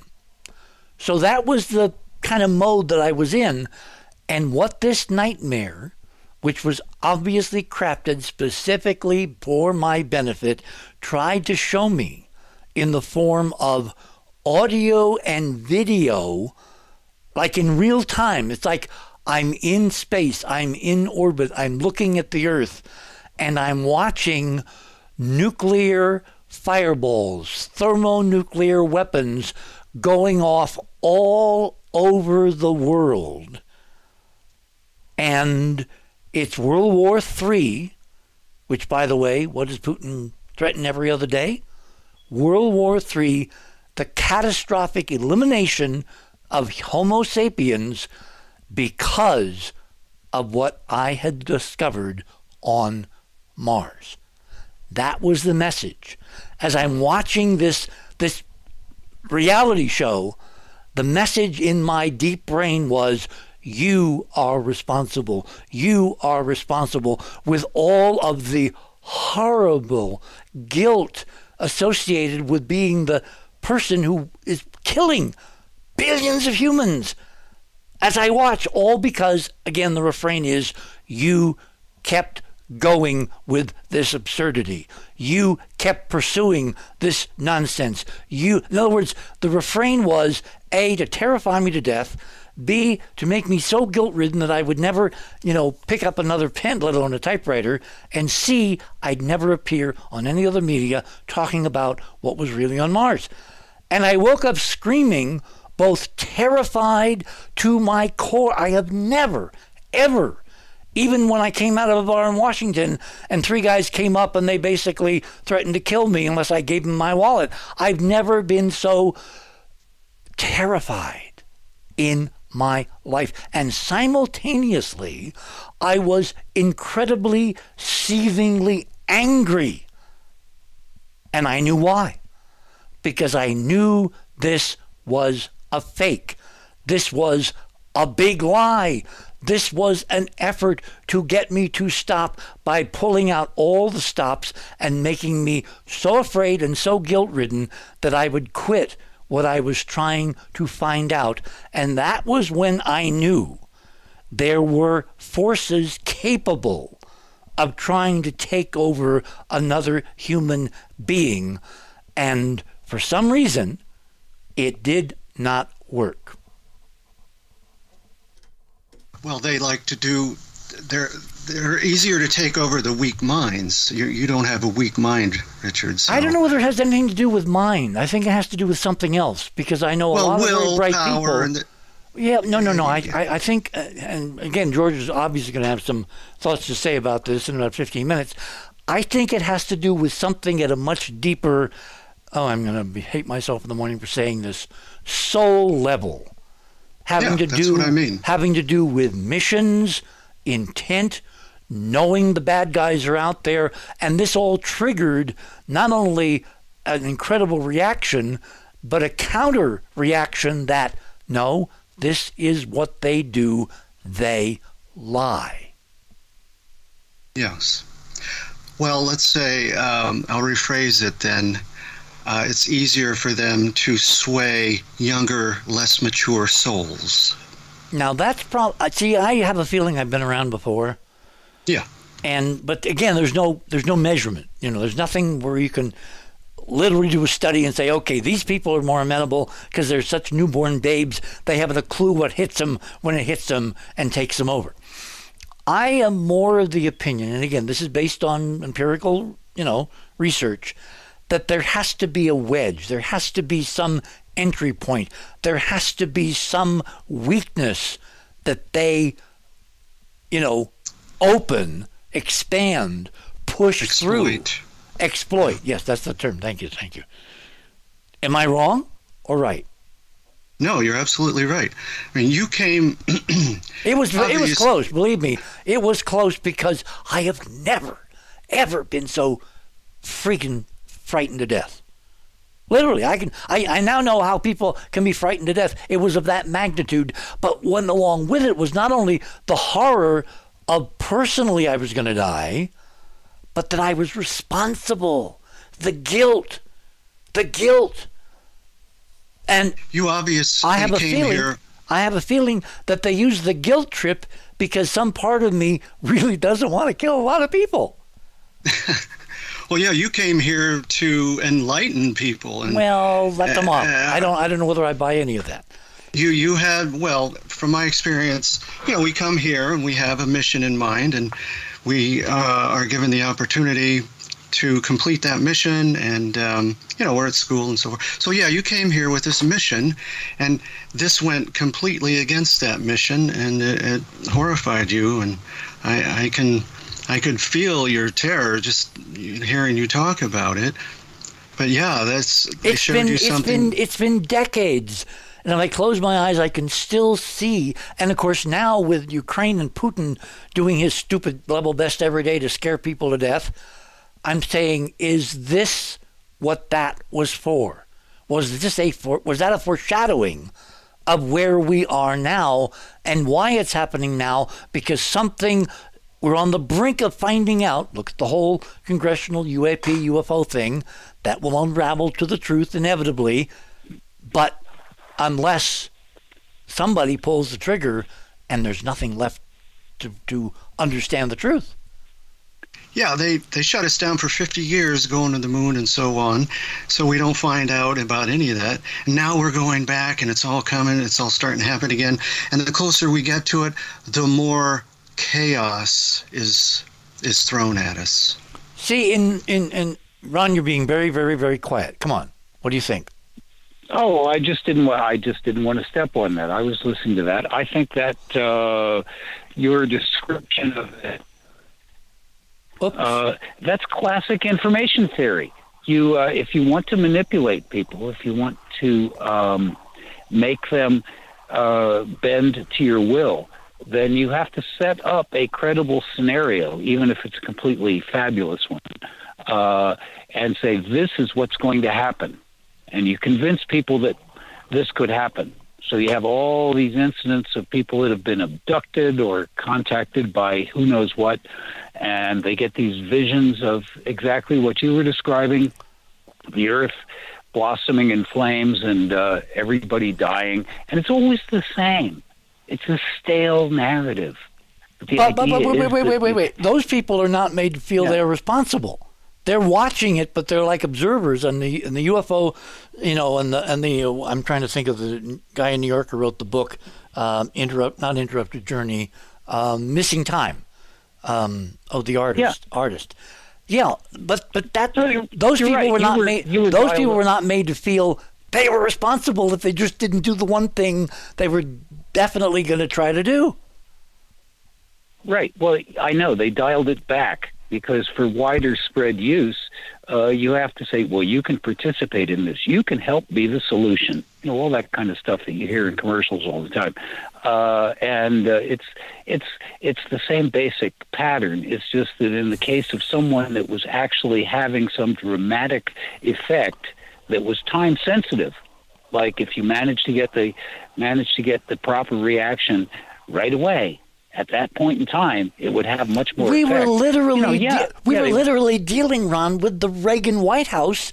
Simultaneously, I wound up meeting Roland Sigdeyev, who was the head of the Russian equivalent of NASA back then, and I had a copy of the Independent Mars Investigation Report from SRI, and as I'm handing it to him, I described this in Monuments. I'm standing under this gorgeous dome at the National Academy of Sciences, literally handing our Cydonia research document from SRI to the head of the Russian space program.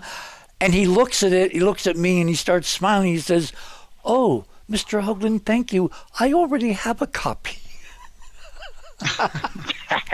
So we succeeded. Yeah. We got through. Yes, but the fact that same narrative of utter destruction, if things don't go the other direction, whatever that might be in terms, keeps popping up again and again and again. And I think it's just a tool. It doesn't strike me as particularly astral or. Well, no, all right. Hang on. I'm very glad you went there, because the first thing I thought of the next morning, and we talked about it for hours and hours and hours on the drive back to the Bay Area. Could this have been a technology?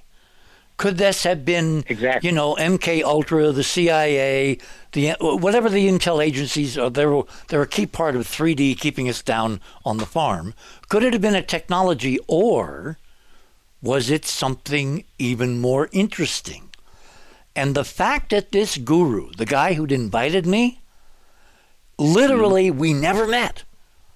I was his invited guest. I'm standing on his ranch presenting this incredible data, which corresponds to what he talked about from totally different sources in his own book.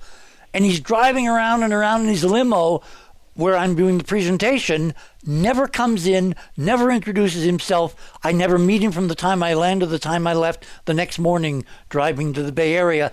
It's like I was persona non grata from whoever was behind him, and that got me thinking in a higher dimensional, and here we go again, spiritual realm, which says to me hyperdimensional physics.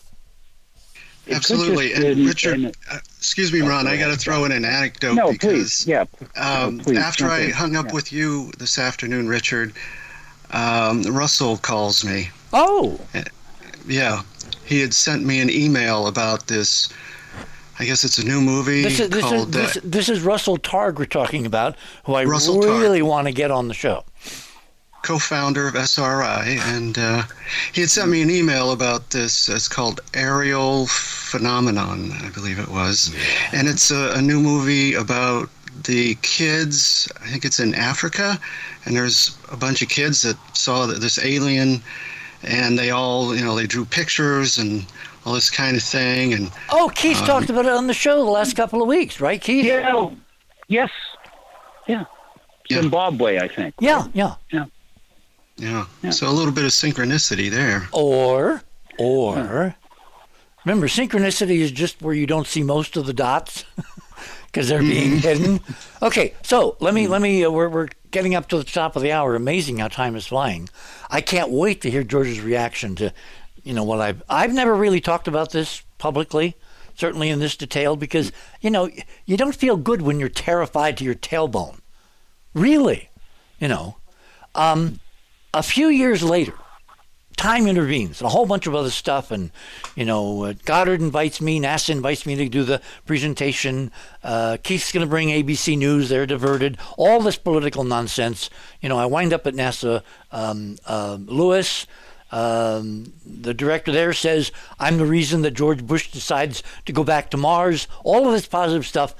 And then I get another one of these weird dreams. Except this time, there's no fear at all. The angle that something tried to show me would happen is that if I pursued this, I would be laughed out of town. I would never rescue any credibility I ever had, CBS, NASA, whatever. No one would take it seriously. I would die alone, poor, pauperless, and it was all a big damn joke, and I was a big sap. In other words, total appeal to my ego. And I also knew it was more manipulation. So the second exposure was a lot less intense, but it had a totally different twist. It was like me as an ego, as an identity, as a star would go away because no one would believe the absurdities I was trying to lay out. And it was so funny, it was not even laughable. It was beyond laughable. You idiot, you poor sap, you poor... In other words, completely different approach. But I knew it was also a lie. Yeah, the fear did not work, so what's plan B? Well, this was the fear of not being whatever, famous or believed. Maybe it was a trial by fire. What does that mean? I look at Well, I look at this as intrusive telepathy. It's funny, you just mentioned Russell Targ, and I was thinking Ingo Swann just a couple minutes before that, because this is the kind of stuff remotely influencing people at a distance. And I don't think there's anything necessarily extraterrestrial about that, unless that's a particular strain of genes that popped up in some people. Somebody was trying to scare you. Are we talking a human agent or extraterrestrial or hyperdimensional? Because to me, they're all blended together now. You can't tell the players that a scorecard, and you can't trust the scorecard because they lie all the time. Yeah, to keep us in prison. I had a much milder encounter of that sort once, which I don't have to supply any details, I don't think, but I was someone who was connected with things behind the curtain. And we were simply sitting, and I wanted to tell him something. Yeah. And I was being prevented from telling him that.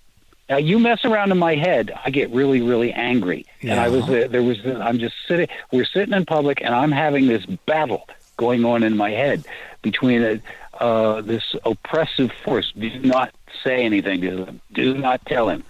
And it was... the specifics don't even matter. It was a terrific overpressure, and the more that I tried to push it aside, the stronger a headache was building in my head.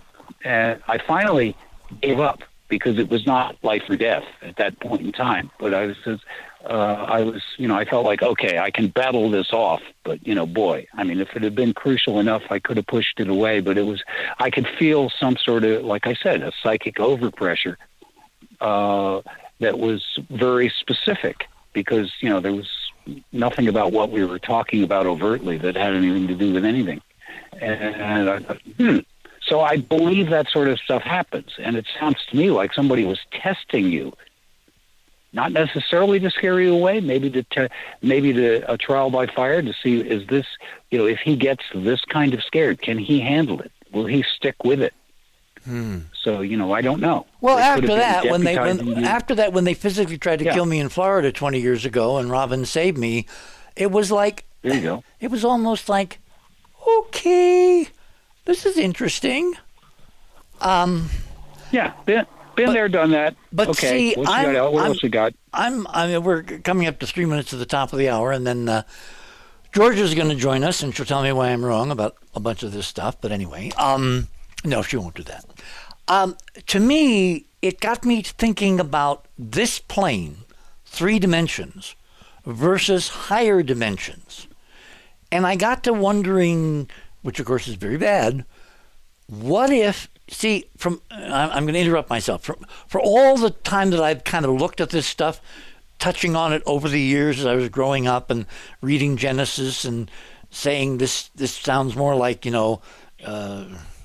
habitation of another planet by colonists as opposed to being stranded in a garden by God. That kind of, I think I was 6 when I kind of wondered that out loud one afternoon to my grandparents.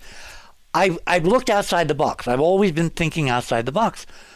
And we've always been told by spiritual types and whatever, and religious types, this is just, nothing but foreplay. The real action is off stage, after you die, before you're born. It's always, it's like jam yesterday, jam tomorrow, but never jam today, and today is here. Here is not important. From my perspective, as I'm delving into this, I'm beginning to wonder if the real center where the war is being fought and must be won is in fact here in 3 dimensions. And this is why all these battles are going on. My guest this morning, to be added shortly with one more, John Womack, Ron Gerbron, and Georgia Lambert will appear magically in a couple of minutes. We're grappling now with the idea, and we're about to open another doorway to another set of dimensions. Is what goes on here actually of supreme importance to what goes on other places up the line? In other words, is this the first line of spiritual defense in favor of humanity, in favor of progress, in favor of consciousness, in favor of life. Here on the other side of midnight, my name is Richard C. Hoagland. We shall return.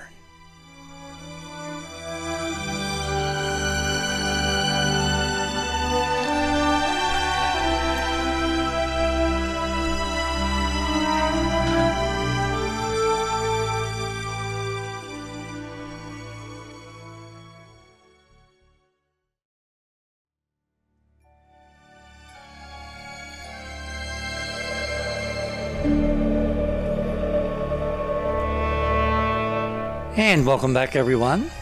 It is now the witching hour. Wonder why they call midnight the witching hour. Well, I don't know, but I know who we can ask. We're being joined right now, I believe, if I switch to the right screen. We got all these metonymic things. We're being joined by Georgia Lambert. Georgia, welcome back to the other side of midnight. Where would you like to jump in? Good evening, everybody. Good evening. This, by the way, nobody has mentioned it, but today is Pentecost. Oh, no, you're right. No one has mentioned it. This, of course, is the day where the Holy Spirit, or the fire of God, descended upon the disciples and gave them power to go out and teach the world. And they have these little tongues of flame, right? Yes, right in their crown chakras or head centers, if you look at all the old paintings. Which has now been represented in the Catholic tradition as the Holy Ghost. That's right. Ghosts. So, other dimensions. Wow, what a concept. So it's kind of a minor festival between the solstice and,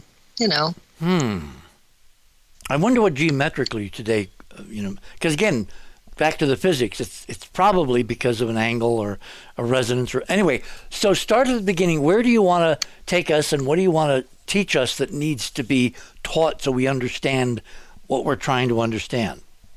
Okay. Well, we know that magic is just really undiscovered science, right? Right. It's just science that hasn't been discovered yet. And a lot of magic has to do with creating effects here in 3D by the manipulation of the more subtle realms, or the impression on the force will cause activity here. You were saying right before the break that that you think that this is the real battlefield. I would agree with that for a whole lot of reasons. What I'd like to do tonight is what I'd like to do tonight is give the listeners an idea of the kinds of magic that we're dealing with. Okay. Humanity is creative. It's what we are as a species in relationship to the planet. And every level of our consciousness is creative, but every level is different. It's sort of like a different radio station, and things work a little bit differently at different levels. The two types of magic that we see referred to in terms of the activity of the bad guys are levels of magic that deal with the lowest two chakras, the one at the base of the tail and the one that is related to the sacral center. And I'd like to explain what those are so that we know what to look for and we have some idea of why these work, even though no worker in the light would ever use these levels of magic. They are being used by the Black Lodge, or the bad guys, or whatever you want to call them. Followers of the left-hand path. There's all kinds of nomenclature that relates to that. The first kind of magic is the oldest kind of magic, and it's really part of humanity's very, very primitive and unconscious past, and that relates to the center at the base of the tail. Now, these centers, called in the East chakras, are like organs of the energy body that underlies the physical. That's the best way to think about them. But they're not just energy organs, they're also states of consciousness. The state of consciousness that relates to the center at the base of the tail has to do with the will to be in form. Now, the one up from that, the sacral center, deals with how we get to be in form, but the one at the base of the tail is the will to be in physical sense at all. And the kind of magic that is associated with this is death magic.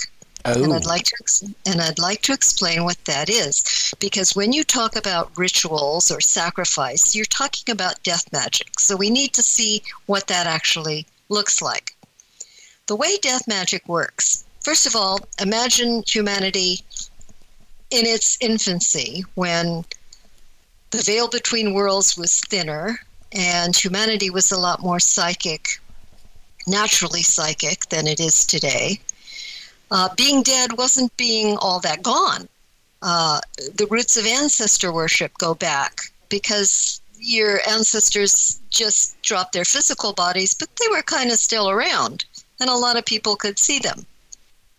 The way death magic works was, and in Britain we still have vestiges of this, where a member of the tribe, let's say, was honored, and it was an honor in those days, it was voluntary, became the focus of the tribe. This is the old Corn King approach, where a member of the tribe was chosen, and for a particular period of time, months, weeks, sometimes years, this person was treated like royalty. And all of the hopes and prayers and focus of the tribe was focused on this one individual. Oh, dear. Now, the thing is, when sudden death occurs, slow death, no, but sudden or violent death is an immediate propelling of energy from one level or subplane to another. And metaphysical tradition says that it appears as explosions of light on the astral plane, or one plane up from this. So you can imagine the kind of stuff that goes on during war or natural disasters when you have great numbers exiting all at once. You want to hear something really, really weird apropos of that? Sure. The night my friend Arthur C. Clarke died was the night that NASA recorded on satellites the largest gamma ray burst ever seen. Oh, how cute. Ever seen. And of course I'm thinking, of course, Arthur, hi, how's it going? So the way that this works is the Corn King would be the recipient for said number of cycles, weeks, months, whatever. And he would be the recipient of the hopes and dreams and focus of everyone in the tribe. Then when he was ritually sacrificed, he, as the repository for all this focus, because thoughts are things, you know the old saying, energy follows thought. Mm-hmm. So when he was ritually killed, there was enough oomph psychically to affect the force, to bring the rains or the buffalo or whatever happened, whatever the tribe was focusing on.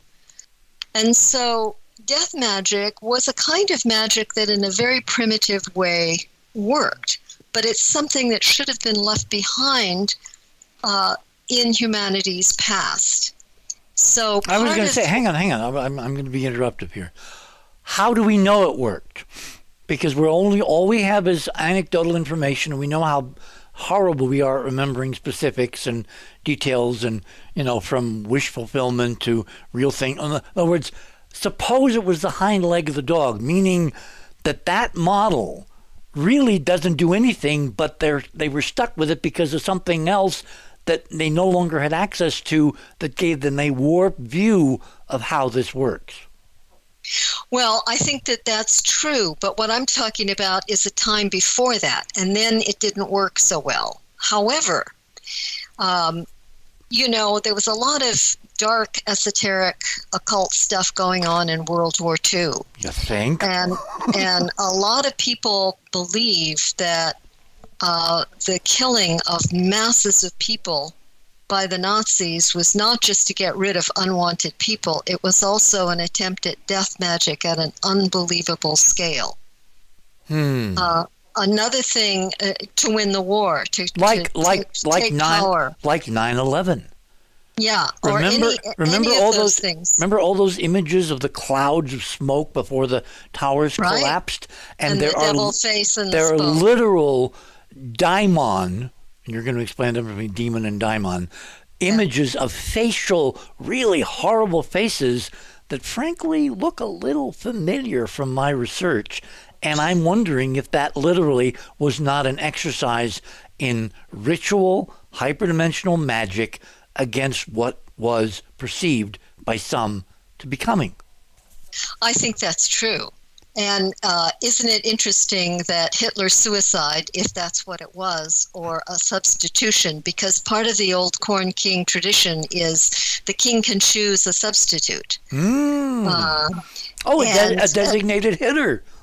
Yes. And so a lot of people believe that Hitler's suicide, if that's what it was, it was on Beltane Eve, which in Germany was Walpurgisnacht, which is the night where the witches go to the top of the mountain for their Sabbat. Well, that it's makes a sense. very point time. If you're leading a mass cult hyperdimensional movement, make your death mean something if there really is a way to make... In other words, this really fits together. As a last resort, death magic at its ultimate. Yeah, that's for sure. So it's interesting that human sacrifice and animal sacrifice has been with us until fairly recent times. You know, when Jesus walked the earth, they were still sacrificing goats and doves and all kinds of animals. And, you know, Jesus talked about he came to fulfill the law and to bring old laws to a close. And death magic was supposed to have been brought to a close then, but it wasn't. And obviously individuals and groups still are playing with it today. Well, let me give you a really horrible example that I've been thinking seriously about for the last... ever since we kind of wanted to do this show. How many people worldwide have we lost to COVID? I know. 15, 20 million? I know. Suppose that was part of this ritual, because now is the time when these forces are trying to intervene because something huge is going to happen, and we are given a choice, the right or the wrong decision, but somebody's trying to whip the scales. I think that's true. Pardon me to butt in here, but the bubonic plague, and when you read about the jinn, people say that they use these plagues to wipe out masses of humanity. The only thing that goes against that would be that death magic needs to be sudden and violent. And death by disease. Why? Because it's it's an immediate release of energy. By the way, a rush of fear will do the same thing. And if we're talking about forces that feed off sensation, it doesn't matter whether that sensation is positive or negative. It's the intensity of the sensation that is sought after. Okay. The other kind of magic, and a lot of black magicians combine these two, the next, which is one chakra or center up from that, is the sacral center, which is sex magic. And the way that works is obviously there's a particular kind of energy that's released during sexual activity. For those that know what they're doing, that can be directed. For instance, is this the same Kundalini? No, it's not Kundalini. That's a whole nother thing. I'm glad I asked. People, a lot of people confuse Kundalini energy with sexual energy. They're not the same thing. There is a relationship because of where humanity is evolutionary-wise, but they're not really the same thing. So the way sex magic works is, for instance, if you fantasize about someone, that energy goes to them. When that energy is released, it goes to them. Think about the sex symbols in Hollywood, like Marilyn Monroe, where you've got thousands of people fantasizing about her, picturing her during the sex act. And if the integrity of the personality isn't real strong, they can succumb to that. They can be, broken down by that kind of attention. Well, when I had the heart attack 20 years ago, and Art saved my life with his very public consciousness experiments. Right. And I remember that. I literally felt that energy. Can you imagine what it must have been like to be, Sophia Loren or Marilyn Monroe or whatever? The directed energy of all these leering, lustful. I mean, exactly. How does anyone survive that?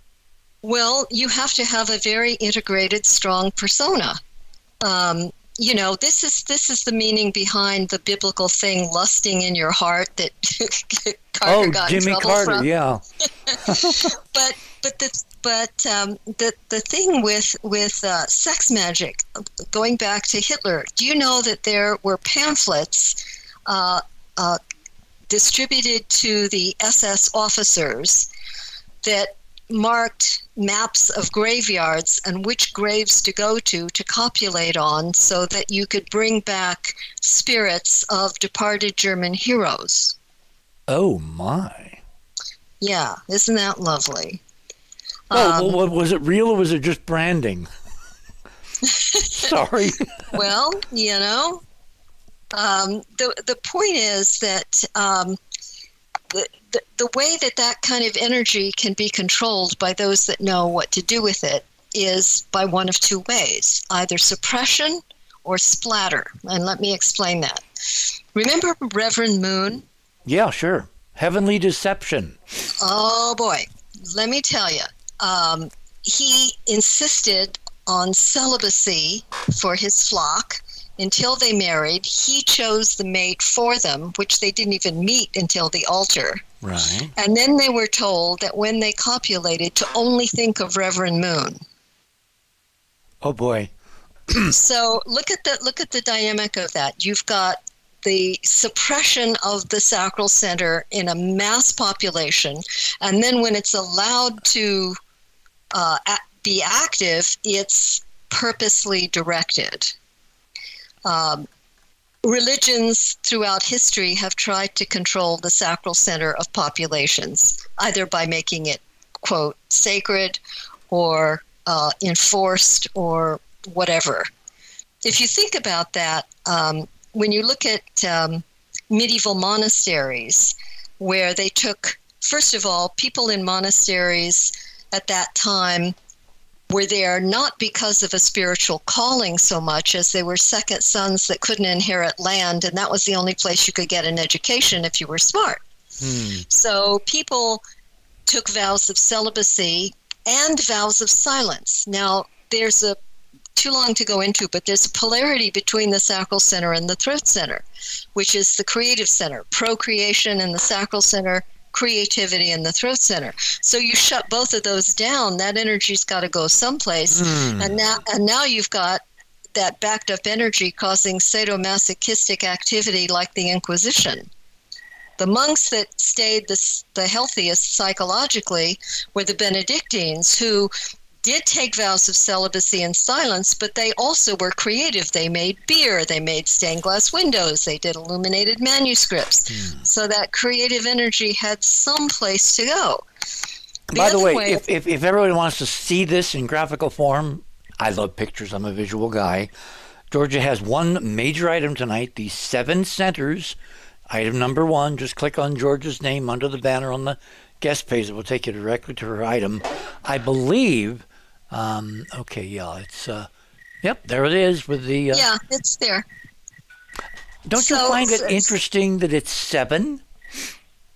Well, there are actually more than 7, but all of the books show 7 major ones. And Jonathan typed a comment. Aleister Crowley comes to mind. Yes. Not only Aleister Crowley. He did sacral magic in the other direction, as did Charles Manson, which is not suppression, but splatter. In other words, group orgies and trying to get everybody to climax at the same time, and then the leader can manipulate and shape that particular energy. And that's my item number 9. This is where Crowley, when he was in England, he went into this dolmen here and would do his black magic. And in a lot of this look at that. In a lot of this dark stuff, you see sex magic and death magic combined in really horrible ways. But it's important to know that this kind of directed energy can affect the force, and it's not something any worker in light would do. And I always tell people, as far as your fantasy life, if you wouldn't do something physically, don't do it in your imagination, because in your imagination you are still doing it. You are still directing. Well, see, that's why this global suppression for thousands of years of this stuff really isn't real. I think it's very important, because if you want the real power reserved only to the in crowd and everybody else is just kind of following the numbers, you don't want to let people know this stuff is real technology. Be careful. Exactly. Now, there is a level of magic for all of the chakras, but the ones that are relevant to our discussion tonight are these lower 2. Again, in humanity's early development, as humanity was developing the chakra system, the center system, this kind of manipulation was, right and true for that particular time. But it no longer is and hasn't been for a very, very, very long time. We see whispers of it, vestiges of it in things like tantric magic. And, back in the 60s when sex was still safe, people were, all into tantric magic. They had no idea what tantric magic really is. If they really knew, they would be horrified. Real tantric magic, first of all, you have to be, the couple, each of them has to be in lotus posture. Figure that one out. And this is usually done in a charnel house on a mound of dead bodies. And that sounds so cool. Doesn't that sound fun? And the way the energy is sounds directed, like Wednesdays. The way the energy is directed is that at the moment of simultaneous climax, which is engineered, that the energy is then forced up into the head, and the little thing under your tongue that holds your tongue to the bottom of your mouth. Tantric practitioners would cut that so the tongue could be folded back into the throat, and the underside of the tongue, where there are sensitive nerve currents, which is why you take homeopathic medication under your tongue, that area under your tongue would engage the uvula, which has another energy power supply. That connection would be made with that sexual energy coming up, and it would be forced into the head to do God knows what. But this sounds a bit like the old Mark Twain story. When he was offered to be ridden out of town on a rail after being tarred and feathered, and he said, well, if it weren't for the honor of the thing, I think I'll just pass it up. Exactly. This does not sound... Why the bodies? What do the bodies, dead matter, do to the physics? It was all symbolic. I was going to say, it's got to be the collapse of so many memes into where it's basically just a whatever kind of stuck on the wall. Exactly. The point is, with these two types of magic, whether it's death magic or sex magic, either by suppression or splatter directed, Kids, don't do this at home. This is not Georgia? something the worker in the light would do. Yes. Yeah, I hate to slow a roll. I just but one tiny comment. You said, well, everybody said if you don't do it in the real world, don't do it in your head because it has the same effect, and so forth. Are you familiar with Dover books?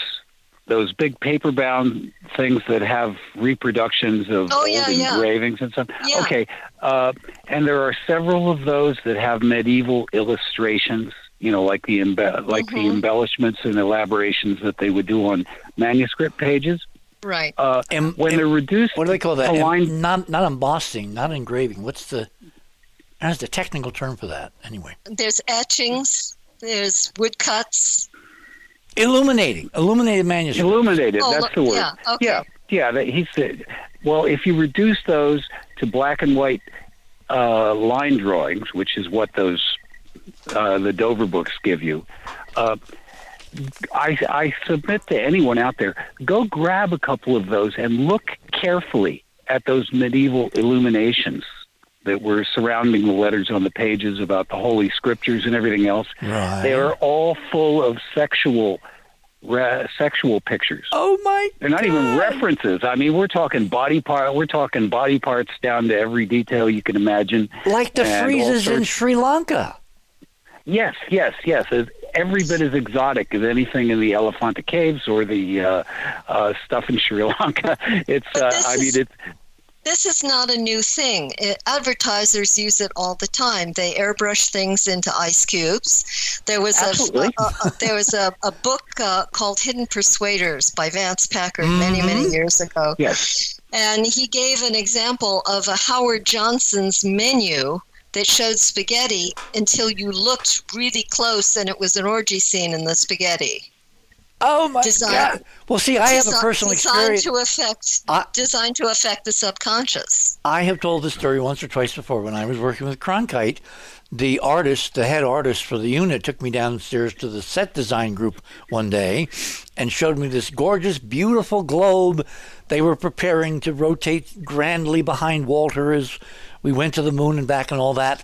And in the clouds, he had written his name, and you didn't see it until he told you, and then it was unmistakable. So for weeks, every time I watched, our coverage, there was Tom's damn name behind Cronkite, rotating grandly in and out of view every few minutes.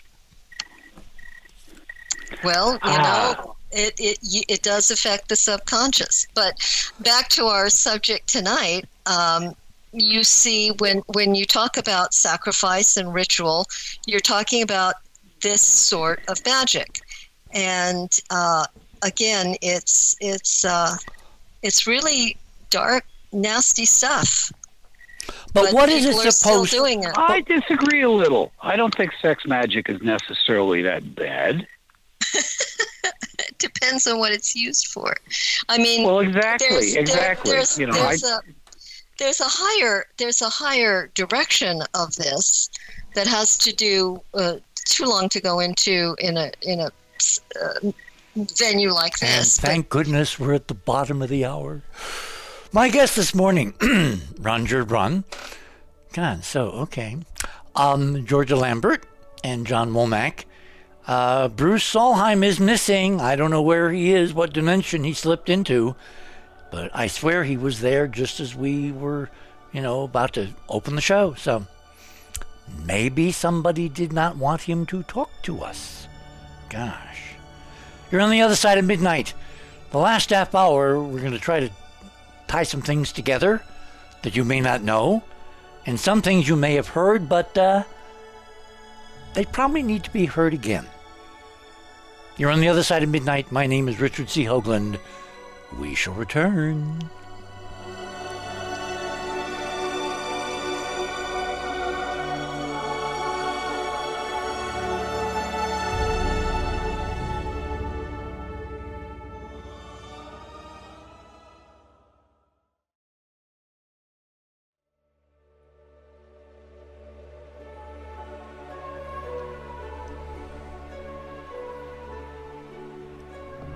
And welcome back, everyone, on this Sunday night, now Monday morning here in the land of enchantment. The moon, of course, has long since set, but our guests remain one last half hour. Georgia, let me pick up with this. I had this feeling that now is a special time because of the cycles, the precessional cycle, the various planetary cycles within that, and that, like, everything is coming down to the wire, and there's this kind of war, both metaphysical and physical, because the bleed through is getting stronger and stronger, that people now have to make decisions, and a lot of them, for whatever reason, are making the wrong... Go ahead. I completely agree with that. This is a time when humanity at all different levels is making choices as to where we're going to go and how we're going to get there. And if we have a presence among us which really wants us to simply, remember that great line, Independence Day, what does he want us to do? We just want you to die. In other words, something is trying to insidiously kill this experiment, whatever it is. Or keep us asleep. You know, there was something that was said before I came on. I happened to listen. And Jonathan will know what I'm talking about here. Jonathan, you know the Alice Bailey books. Yes. There is, in one of the books, he makes a statement that evil on this planet has its origins in one of the Pleiades. What? Yeah. You mean around one of the stars in the Pleiades cluster? Okay. Yeah. Mm-hmm. Well, wait. Remember what I said at the top of the show about Billy Meyer? Yeah, that's what I'm referring to. And in reading the Pleiadian notes, they're absolute pure black-hearted Nazis. Well, see, there you go. And I think they're family. I think they're related somehow to this larger thing I keep talking about. There's a polarity between the 7 stars of the Great Bear, which are considered masculine, and the 7 sisters of the Pleiades, which are considered feminine. And the star Sirius is the balance point between these two. And that there is an imbalance that needs to be righted. And one of the stars, they don't say which one, but one of the stars of the Pleiades is the one where the difficulty here is coming from, or at least a good portion of it. Do you remember its name? It didn't give a name. Just said one of the stars. Oh, well, there's Alcyone. I don't remember them all offhand, but they're all known. They all have names. They're all attached to, I believe it's the Greek muses, I think. Is that Scientology, too? Is that where they're from? No. Oh, okay. Yeah, the 7 sisters is kind of a metaphor for the constellation, because there's really, if the air is clear enough, you can see up to 21 stars in that area. There's a whole bunch of them. So why was the number 7 picked? Because it's the physics. Again and again and again. That's why I asked about the 7 centers. I don't think that's accidental. No, it isn't. In metaphysical tradition, it's all septenary stuff. The particular energies that make up the building blocks of the universe are called the 7 rays, or in Hinduism, the 7 rishis. And so you see this 7 repeated over and over and over again on all kinds of different levels. Wow. By the way, the Artemis incredible SLS rocket, biggest since Saturn V, is slowly making its way from the vehicle assembly building to the pad 39B. 39B, 1/2 of 19.5. It gets better. Continue, please. Well, the timing is perfect because today is Pentecost, but Pentecost is a 3-day festival, so the next 2 days are still within that Pentecost window. Now that's interesting. Gosh, you wouldn't suspect that NASA might be doing this because it's ritual? Nah. Do you think? Okay, I tried this the other night, and I blew it because I didn't leave enough time. So at 38 minutes, to the hour, I'm going to try it again. I've been looking at these mass shootings for a very long time, and I've seen all the debates. I know up and down and back and forth. I can talk about the Second Amendment. I can talk about originalists. I can talk about, the 1994 assault weapons. I can talk about it all. But what's interesting about this one, the one in Uvalde, is for the first time, and I've really looked, someone made sure, A, it happened, and B, that all the right numbers were connected to it to connect it directly to the hyperdimensional physics model. Now, I'll give you an example. I've said a couple of times tonight that 7 is really important, and that's because of the 7 symmetry spins of a 4-sided tetrahedron in 3 dimensions. There are only 7 ways to spin a tetrahedron symmetrically, and in physics, symmetry is everything. Why is a tetrahedron important?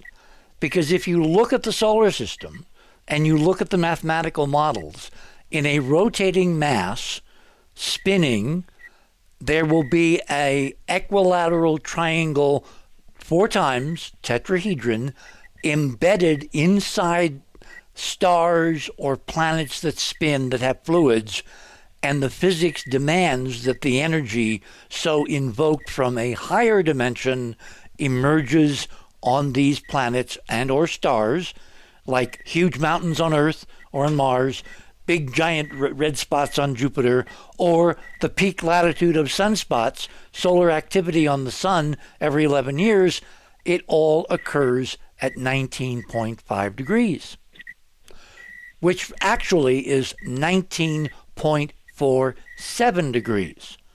So I'm looking at Uvalde, and the first thing that said, whoa, this is weird, was that when the shooter was first pursued in the school, we were told there were 7 cops that followed him in, tried to get into the classroom, were repulsed by him firing his AR-15 through the door, wounding a couple of them, and they beat a retreat. Then a few minutes later, we're told 19 cops entered that hallway. And for some bizarre, mysterious reason, determined by the tactical commander, a guy named Pete Alessandro, I believe, waited and waited and waited in that hall for over an hour. At 12:03, according to an official log now, the first call from inside the room from a little girl, a 4th grader, to the 9/11 operator said, "Please send help." These calls were repeated by numbers of students, some multiple times, some shot because they tried it many times over the next few minutes. At 12:50, against the orders of the guy in charge, the feds, the tactical team from the Custom and Border Patrol, they stormed the room, kill the shooter, and rescue what's left of the bleeding out students. And they waited to do it exactly 47 minutes. 1947. 19.47. The mathematical signature of a connection between this reality, 3 dimensions, and higher sets of dimensions whereby energy and consciousness can flow. And now we know, because of that incredibly brave mother who rushed into the school after being arrested and rescued her 2 kids, that there were not 19 cops in the halls. There was nobody. So the number 19 was chosen, quote, randomly, to then be promulgated all over the world in endless newscasts. 1947, 1947, 19 cops waiting 47 minutes, 19 mythical cops to go rescue 19 victims at 47 minutes after they called for help. It was incontrovertibly a ritual, and the mainstream press is just beginning to suspect that this is so much deeper and darker and weirder. And my question, I guess, to you, Georgia, did all these little kids, did they die so that the rest of us wake up? Gosh, well, I hope we wake up regardless of anything else that's going on. You know, it's hard to say with these kinds of situations. We know that nature is not random. There's always order and mathematical purpose to everything. And when you see an incident like this where so many different things collide into one another, it's really hard to say whether it is consciously and maliciously directed, or once something is in motion, it's naturally going to find its own geometry. You know? It's hard to say which is which. I think we have a caller. Let's see who in our audience this morning either thinks we're nuts or actually has something to add. Okay, so I'm gonna open up. Both. Or both. Thanks a lot, Ron. See, Ron is playing his role.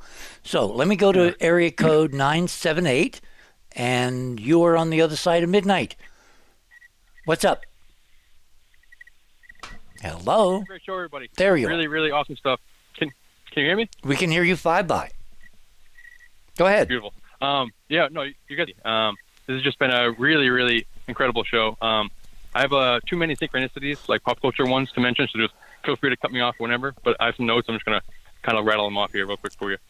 Starting with kind of the beginning of that spider black goo conversation from like an hour and a half ago. Yes.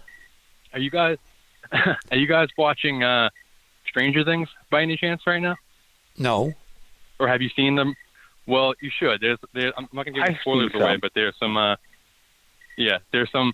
It's all about like the majority of the plot is remote viewing and trauma-based, or basically ritual trauma. Wait a minute. I think I missed the title. I think I missed the title of the show. What's the? Say it slower.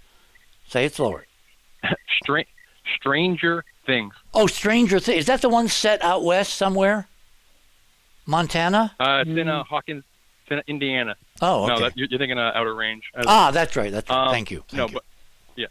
Well, like so it's all about people with the ability to remote view and like MK Ultra and Montauk Experiment type quality. Where in Indiana? In the 80s. Hawkins, which I'm not sure if it's a real place or not, but it's just it's small. It's small town USA basically is the crux of it. That's where I'm from. And they have like a. Oh really? Oh wow. Wow. Synchronicity there. But if you guys aren't aware of the show, this is going to absolutely blow your mind what I'm about to say.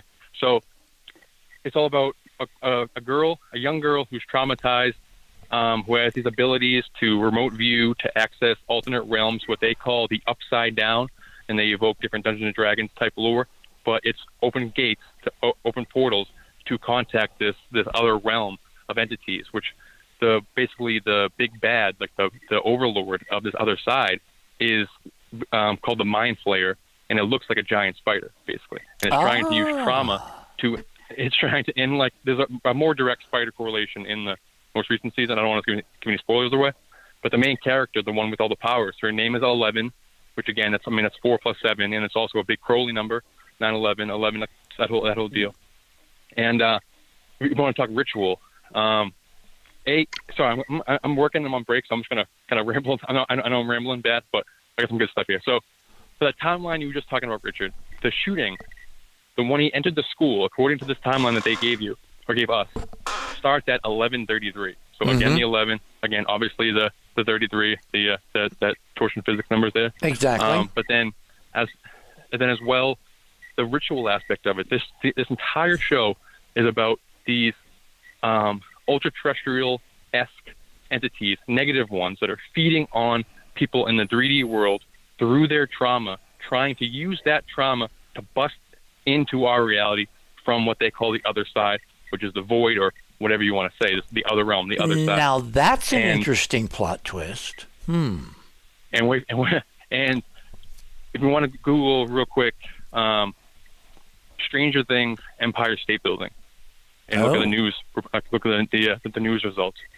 Over the weekend, they released their third season. I mean, their fourth season. This is the biggest show in the world right now. Really? And on 15 different locations all around the world, the Empire State Building, this beach in Australia, this gate, all major tourist attractions, major ritualistic locations.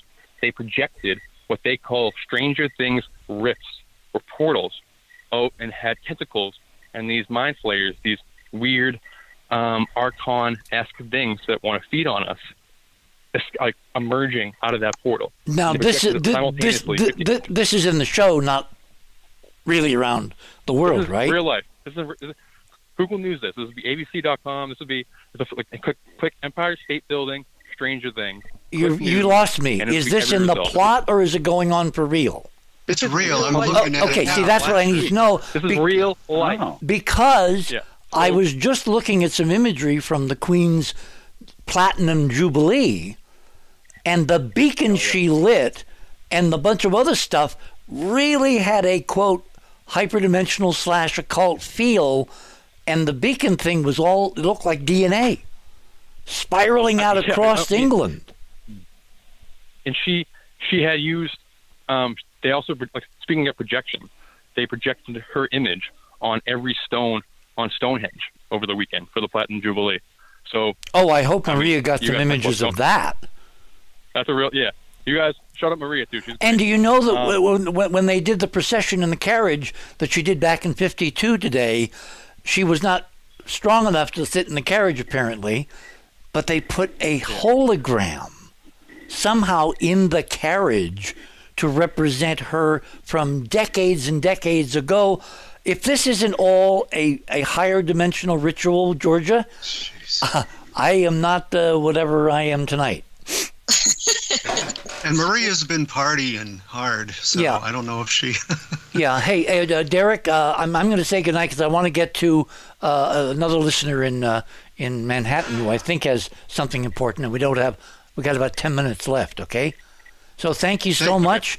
Great show. Yeah. We will do more of Really great this. show. Awesome. Thank you. Definitely. Thank you, sir. Okay, area code 212, you are on the air. Hello, area 212. Go. Oh, he's just listening. Darn. Okay. Oh, that's so embarrassing. I know. I should learn how to read fine print. Georgia, you were going to say something. No, I wasn't. Oh, okay. That's surprising. Oh, well, Ron will always want to say something. You know, the spiders thing is really interesting. I mean, you look at, like the spiders in Harry Potter or Shelob in Lord of the Rings, and the spider is an important symbol, not because it's a spider, but because of the web that it makes. And the web is the web is symbolic. The ensnaring. It's symbolic of the etheric network that connects everything to everything else. Or is it trapping of prey? Well, one little movement on the web, the whole web reacts to it. And so, this etheric network that connects all worlds and all dimensions, when something happens on one level, it has echoes on others. Well, they don't call it the World Wide Web for nothing, also. That's true. That's very true. John, you're being very quiet. Well, I was just thinking about Derek because he works at the Star Market.